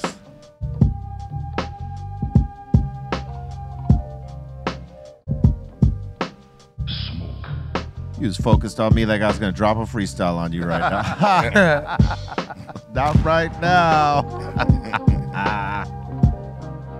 But this is dope. It's a laid-back, smoky track, man. It is on some lo-fi-ish. Yeah. If it was on a playlist, I wouldn't forward it. Yeah, I'd let it run. That's funky, man. Yeah. That's something you could actually write to, Mike. Salute. Dope. Who sent that in? That was Low End Wizards, Low and it was End. called My Click Rips. Oh, well, it's all right in the name. It's low end wizard, lo-fi. There you go. Dope track. Word up and thank Fucking Be Real TV. Fucking the Greenthumb. You gotta check it out. I don't do the fucking weed myself. I like the fucking cocaine. Especially sniff it off the stripper's ashes. At the motherfucking bank. Don't need your problem. Big dude, big boogie. I'm right here at the Dr. Greenthumb Show. The highest show in the world. Hey, yo, check this out. This is the legendary Spoon Beard. I'm at the Dr. Greenthumb Show. Let's go. Be Real TV, baby. Shout out to Be Real, the Dr. Greenthumb Show. Everybody, shit is incredible. I loved it. Can't wait to come back, man. Westside, Young Casey, Reggie's, Peas and Carrots International. We in the building. Word up. We're about to open up the doors to the Insane Asylum. That means, y'all, you got a comment, question, shout out, suggestion. Let's go. Welcome to the Insane Asylum. All right, let's do this. First one of the day, we got Utah Hawk. He's asking Muggs, how did you like the Sundance Film Festival? It looked like you had some fun in the snow. Yeah, man. I had a great time. Up there, rented a house. We did some snowmobiling. I went out there. These people have 45,000 acres. I went on a 3-hour snowmobile adventure. Damn. There was no, usually they put the blocks on the speed limit on these things. They took you in deep, like an hour into the mountains, and it was one of the best snowmobile experiences I had. Sundance is good. That main strip gets a little too crazy. You can't even get a seat at the bar. So, I spent a little time in there, showed the film, DJ'd a party with DJ Juggy out there, then went into town when, downtown's only 40 minutes away when I really needed to eat and stuff. But if you never had a chance to get up there, it's a good week, man. It's a good time up there. Get up there.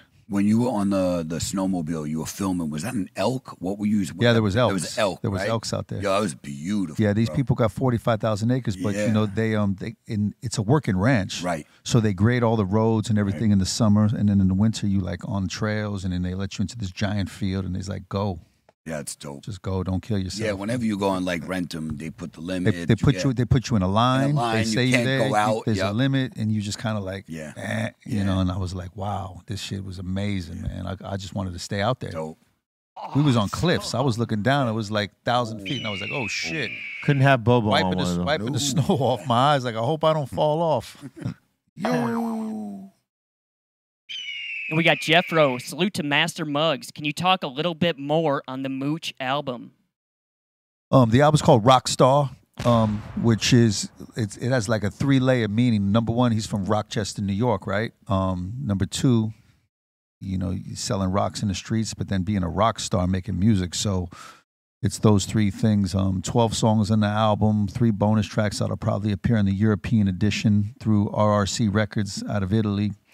And it drops March 29th. We're going to drop 4 songs before March 29th with 4 videos, so just a slow build up, man. And, I brought Mooch in, and, he actually let me produce them and change some things up that he usually does. So you're going to hear different song structures, a little different voice with Mooch, and some vocal textures that you never heard before.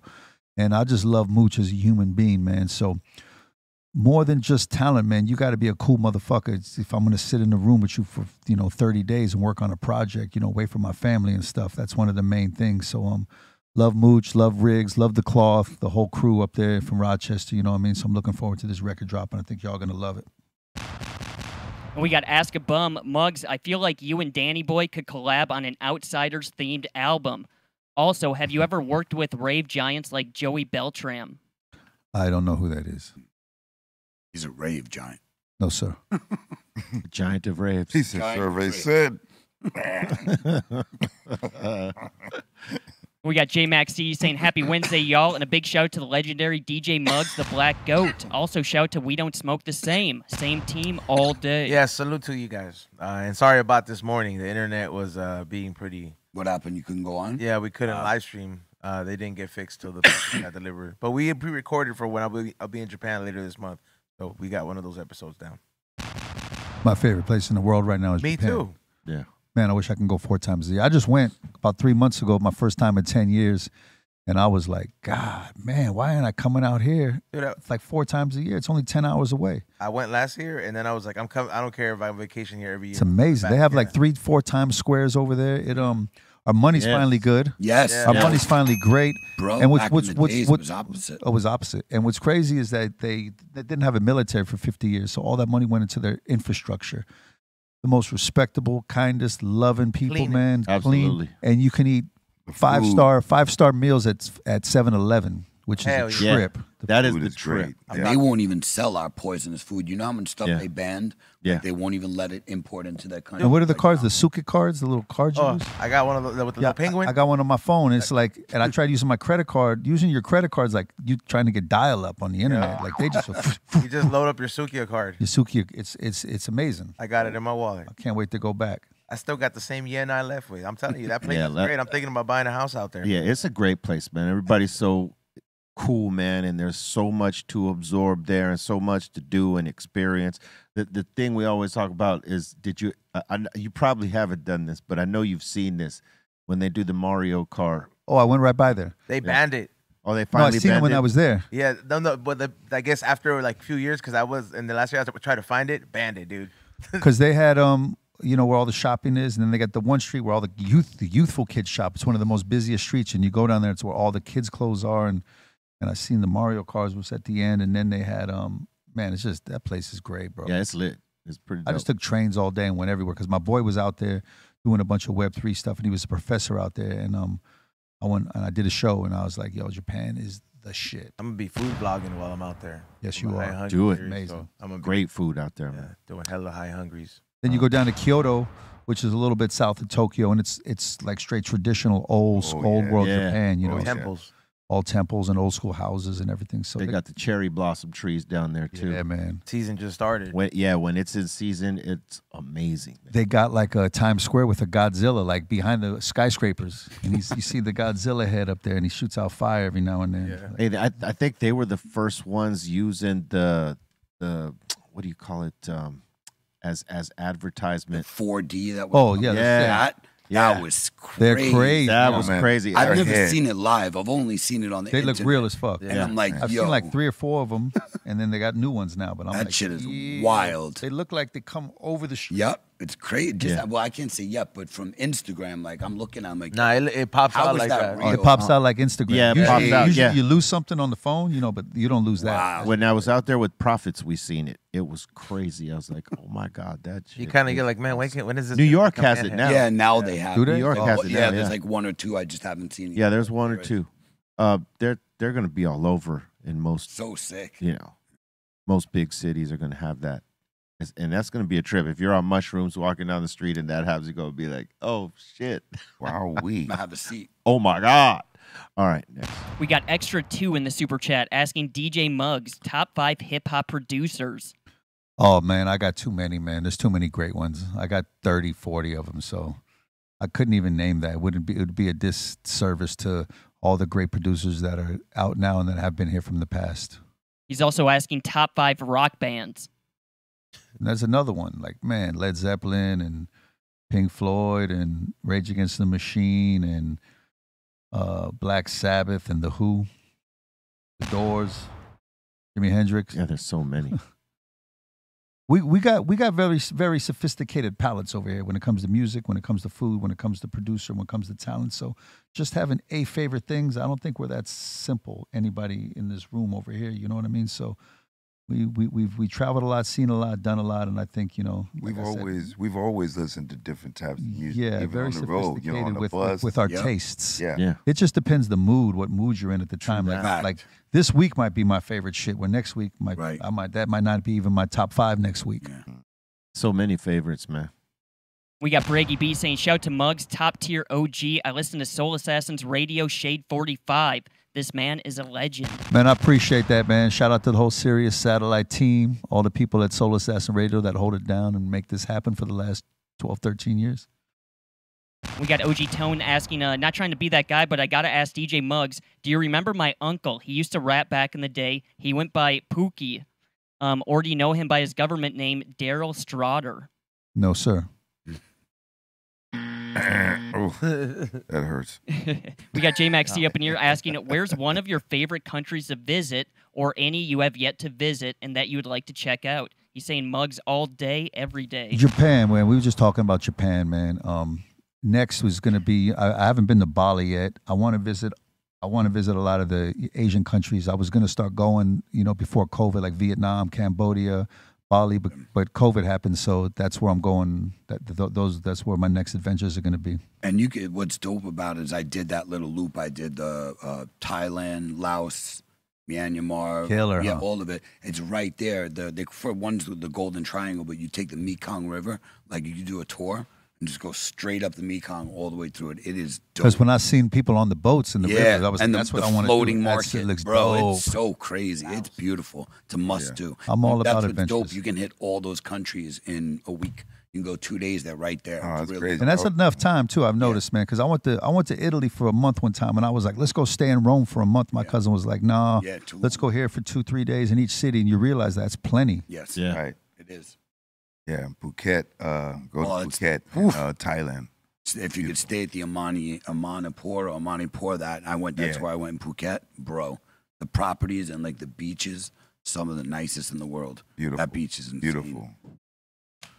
We got Hybrid Cypher saying, salute to Muggs. Can't wait for the UK shows up in this. Yeah, we in right. we doing a DJ tour in March, coming this March, and I'll be in London. I forgot the dates, but check us out online, and it'll show you where all the dates are. It's a light tour. I don't want to work every day, so I'm taking 2-3 days in each city just to kick it, go shopping, put my feet up, drink a coffee. You know what I mean? And enjoy life, make music, renting studios out in every city, and just go out there and just basically hit the gym and do what I do here, just over there, and with a show every few days. Braggy B is asking, Ayo Muggs, what's the next move? Friday, Death Valley is going to be released worldwide on soulassassins.com, 12 p.m. on West Coast time, man. So it's free. So make sure to go peep that. We got Medicine asking DJ Muggs, any future projects with Sick Jack and I don't know, but the future is open to the field of infinite possibilities, man. I don't say no to anything. I'm open to whatever is going to happen when it's supposed to happen. We got Christian. He's asking, yo, Muggs, how did you and CeeLo Green link up for your latest project? We've been friends since, when I first met them, we was doing a show at a college. Cypress was doing a show at a college in the South back in the early 90s, and I met them and stayed friends with them. I would go to Atlanta for a week and rent a studio and work with them, and they was on the first Soul Assassin record in 97. They was on the second Soul Assassin record in 2001, and we just linked up again and did this song, and we got about 5 more songs in the pocket ready to do 5 or 6 more and then put a project out in the near future. We got Braggy B up in here again saying Muggs is dead. All love. Yeah, it's just I think we all shed a skin and shed the past and step into our future self, you know what I mean? So that's just the term that I use to step into my future self and leave and kill myself and step into the future. Reinvention. Every day I wake up as a new person. You die every night when you go to sleep, and you wake up every day reborn. We got Jeffro saying, sorry, E-Zone, I'm going to buy all those figures on soulassassins.com. Fool, I'm pretty sure he made more than like a couple, dog. There's literally only 5 of each one, and then there you go. And then there's 3 super packs. What has all of them in super packs. Well, then I'm pretty sure the super packs are more expensive, so I'll just get that then. The thing we did is the thing we do, man, is I decided not to do in quantity. We're more quality. We're more like a boutique label. We don't make a lot of anything, man. We keep it very limited. You know, keep the numbers low, and that way in the aftermarket, if you go look at our numbers on Discogs, what the records are worth on the aftermarket, all of our products are definitely an investment because you'll be able to flip it 2, 3, 4, 5, 6, 7, 8, 9, 10 times in the next few years. Hell yeah, dude! I've seen 2 Soul Assassin records like in Japan in certain stores, and I'm just like, they were going for. I'm like, damn, man, you guys, you know what I'm saying? They appreciate the culture, 100%. But it's like, you know, the consumer has changed from when we were kids with the sneaker culture and the Supreme culture where kids are waiting in line and they want that exclusive limited shit. So I make sure, you know, I do my products like that. Everything's limited, everything's numbered, everything's authenticated, and because the headies, that's what they want. Yeah. They want one of 10. I never repress anything. You know what I mean? So what you get, then you see that your stuff is going to hold value, and it becomes an investment, not just a record. You know. And we got let's see, we got Hybrid Cypher asking, was L.A. the Darkman's first appearance on Soul Assassins 1? L.A. La the Darkman's his name, so that's probably where you get La the Darkman's first. Oh, that's a bolt special right there.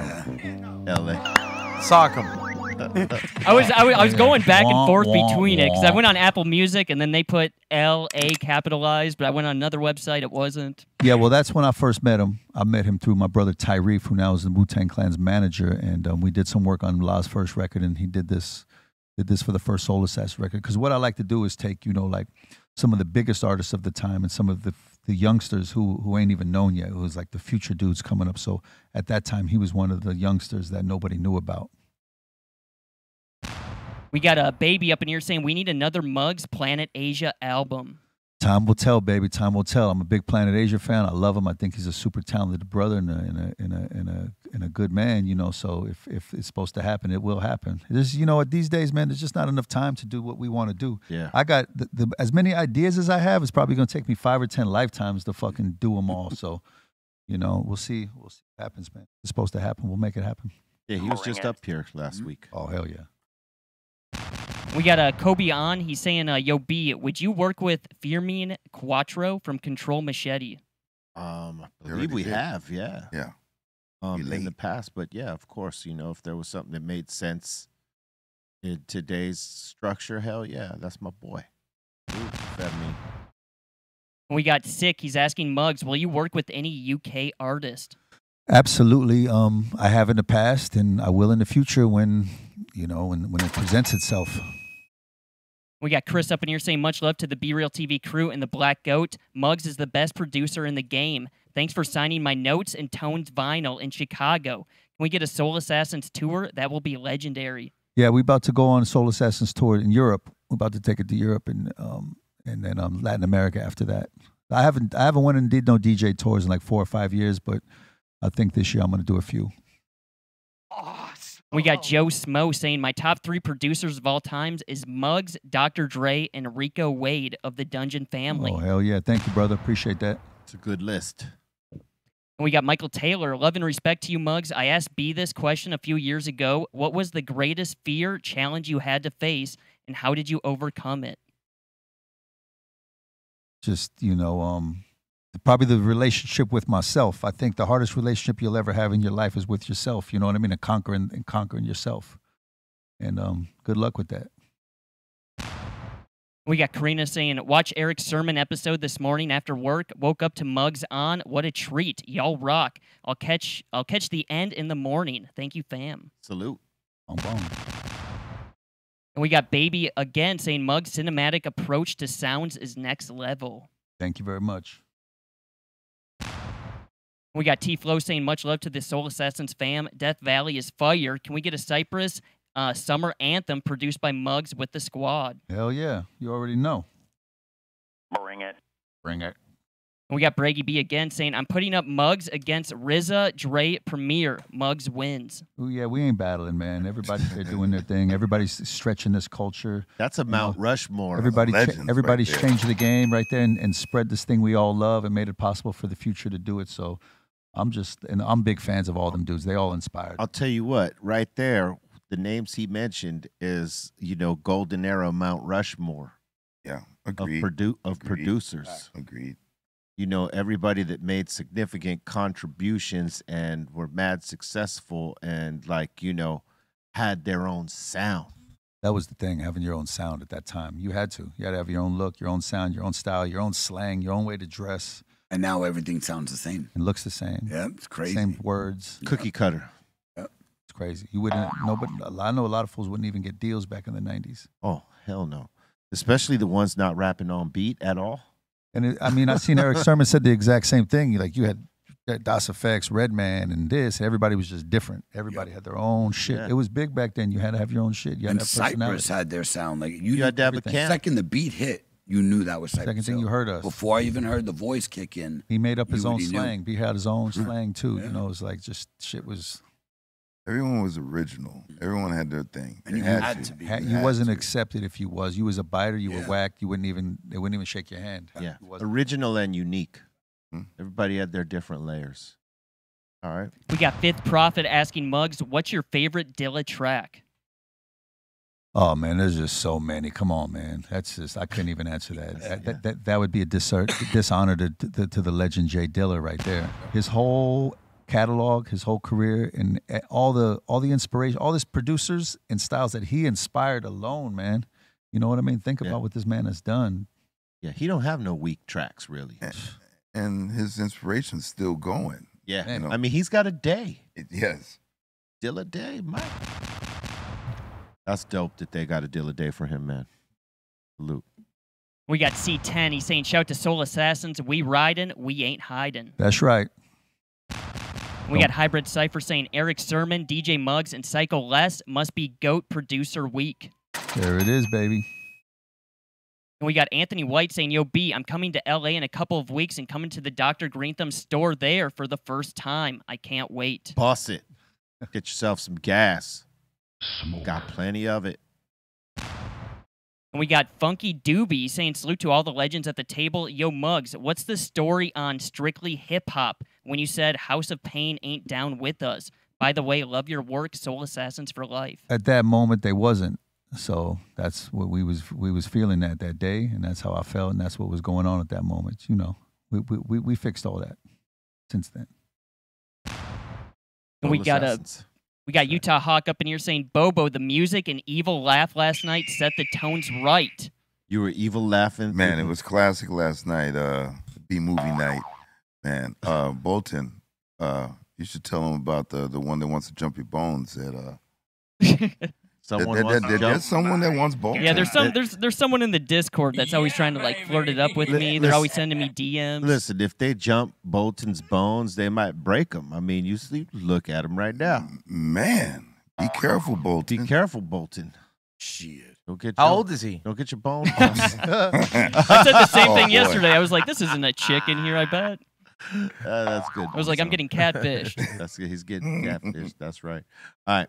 And we got One Time Peace. He's saying discipline is more important than motivation overall. What are your thoughts on that? Facts. Yeah, the discipline is everything. Yeah. You know, and the follow through, execution. You know how many people I know who they talk about great things, great ideas, no execution. No follow. No follow. No end game. And not just that, the second there's something that's difficult to give up. You know, like there's so much more. And I know people use the word a lot, but the reason I hate the word manifesting is because I think people believe in it wrong. They think like, all you got to do is think about it and it's going to happen. You're out of your fucking Bro, you got to put work. You got to put in like if work. people think it's gonna happen, bro. Even magic requires work. Right. Well, no, you know what I'm got saying? you got to say it and believe it, but you got to also be willing to put the work. There you behind go. it. There's more to it. It's not. And the just discipline is when you're not motivated to get the fuck up early. right. And go handle your shit. Because you're not always That's like motivated. That's like the day. Like let's say you work out, right? It's in the culture of you, right? And that day you don't want to work out, but some's telling you get in that gym. That's You gotta that do it discipline. anyway. You know what I mean? You may not want to do it, but you know it's necessary. And then the key is consistency, man. It's like even if you do a little bit every day, it's more than doing 8 hours a day for a week. Just never stop. Yeah. That's the key. Yeah. The shit. Doing something is better than doing nothing. Yeah. And motivation and discipline it's more important to have the discipline because you will lose motivation. Things are going to happen that is going to make you not want to do it. The discipline aspect is what makes you say, I'm going to keep doing it. Every day you get up, you don't give up. And you fucking hate it. There you go. You hate it. You may not love the to motivation do it. might not be there, yeah. But if you got the discipline, you'll succeed. We got Sir Puff a lot saying, Muggs, you're my favorite artist of all time. I'm a producer and MC who's been inspired by you for the last 25 years. Congrats on Death Valley. Keep up the great work, Soul Assassins for life, and stay blessed. Thank you, brother. I appreciate the words, man. Salute to you, too. We got As You Should saying, shout to DJ Muggs, the best in the business. And I think this is a question for Blaze and Be Real. Can y'all explain what happened to the cheese strains? Nobody wants them. Yeah, you know what? It's funny. Nobody wanted. Just like that. Yeah, go away. Yeah, and then all of a sudden everyone's like, yo, what happened to that cheese? I still don't want them. You know what? I like do. the cheese, man. The original UK cheese, like, that was a strain I actually like because you either loved it or hated it. I don't mind Very it. Weird. I don't mind it, but it's not what I'm looking for or checking for because I know there's much better, you know. Yeah. It's just so different. That's why I liked it. It was very, very different. Yeah, no, there's too many better options for me. You're hating on the cheese. For my palate. For your palate, yeah. Exactly. Yeah. I'm not hating on the cheese. It's just I you just want don't enjoy it, yeah. We got Funky Doobie again. He's saying, Muggs, make it rough. And he's asking, will there ever be a Soul Assassins reunion tour? You never know, man. Shit. Possible, I don't got my crystal ball. You know, it's kind of broke, but we'll see what happens. You never know, man. A lot of people ask for that. Like whenever we get down somewhere, there's always one person. Man, are you guys gonna come back with Soul Assassins tour reunion? I guess it comes down to the promoters want to make it happen. Yeah, you know, and everybody's time. Like, we're ready. Yeah. Yeah, someone just posted on IG. I saw a poster from that tour, all the tour dates and everything. Classic. It was nuts. Tell you what, we had fun on that. Being, just wilding out every night. Yeah. Crazy. Remember. Next. And we got Designosaur. He's saying, is that an earful T-shirt, Muggs? It's a white tee. Stafford's straight from Sears, baby. Stafford's my favorite. Stafford. They got a good cut. Yeah, good cut. And we got Joe up in here saying, I seen all of Cypress in the late 90s in Fresno, California. Still one of the best shows I've ever seen. And he's asking Muggs, will you ever tour with Cypress Hill again? Well, time will tell, baby. We got Brady B again saying, love to the table. Big shout to Cali Blaze THC crew. One love. Oh, man. I keep hearing Brady B. Like I keep thinking Brett's jumping on there. Yeah. I ain't seen him in a minute. Salute to Brady B, man. We got Dollar Bill. He's saying Muggs is a cool person. How badass is it that he's able to do any fun shit that he wants? He's got it figured out. We need to get all our shit together, guys. He's talking to the chat. True that. Life by design, baby. A lot of discipline. We got E-Man. Question for Muggs. How is it working with Tricky? And will there be any more projects like Dust anytime soon? Yeah, it was interesting. I had a good time.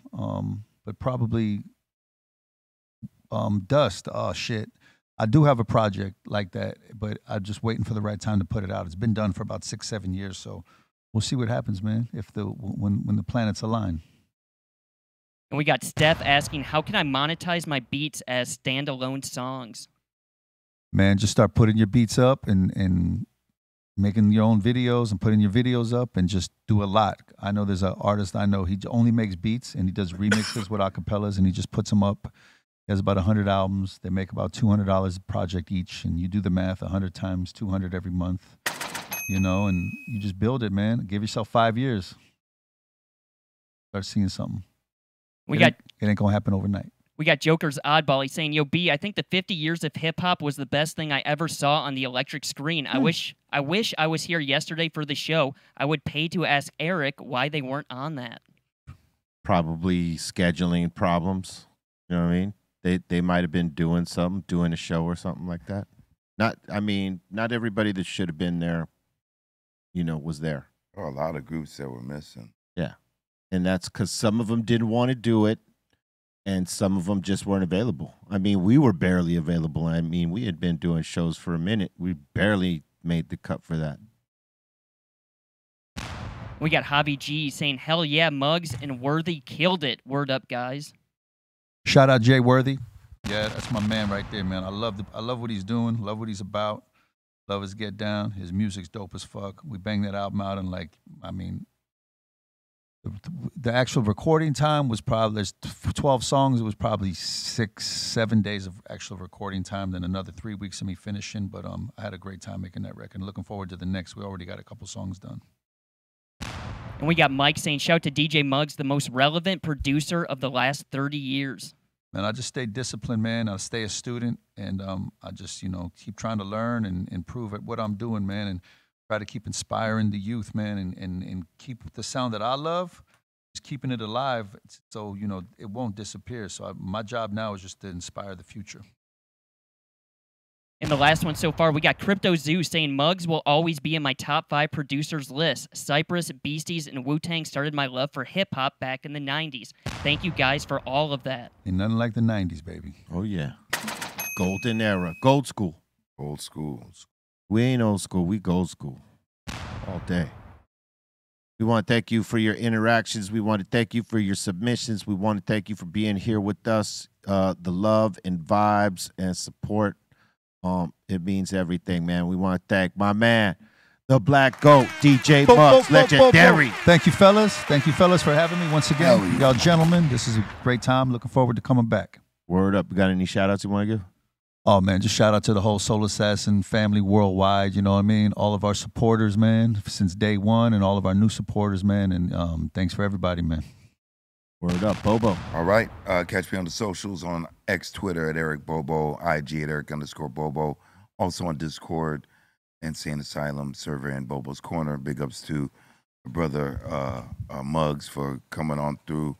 And everybody here at the table, Treehouse crew, everybody that joined up on B-Movie Night last night, thank you. And for all the people that support the show, Snacks and I, we say buddy.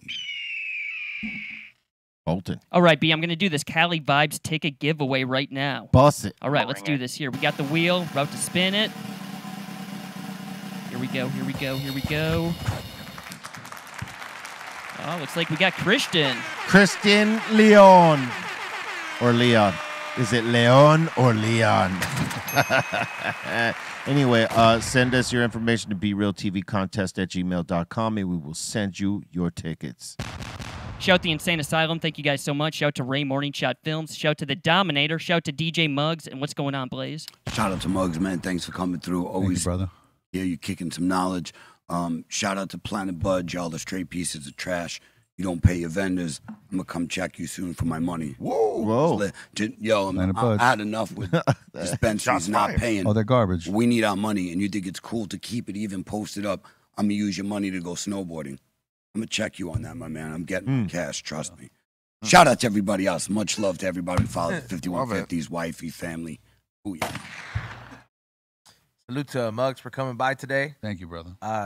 Thank everybody who tried to tune in this morning, but we'll be back tomorrow, 7 to 9, with another episode. We Don't Smoke the Same podcast. Steph Tone is coming on, and he's bringing a friend. So make sure you guys tune in. It's going to be a great time.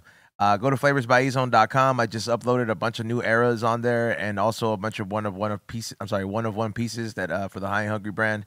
And yeah, check out the High and Hungry TV Instagram this year's season is in production already. You heard it earlier. Takes discipline. Swallow that.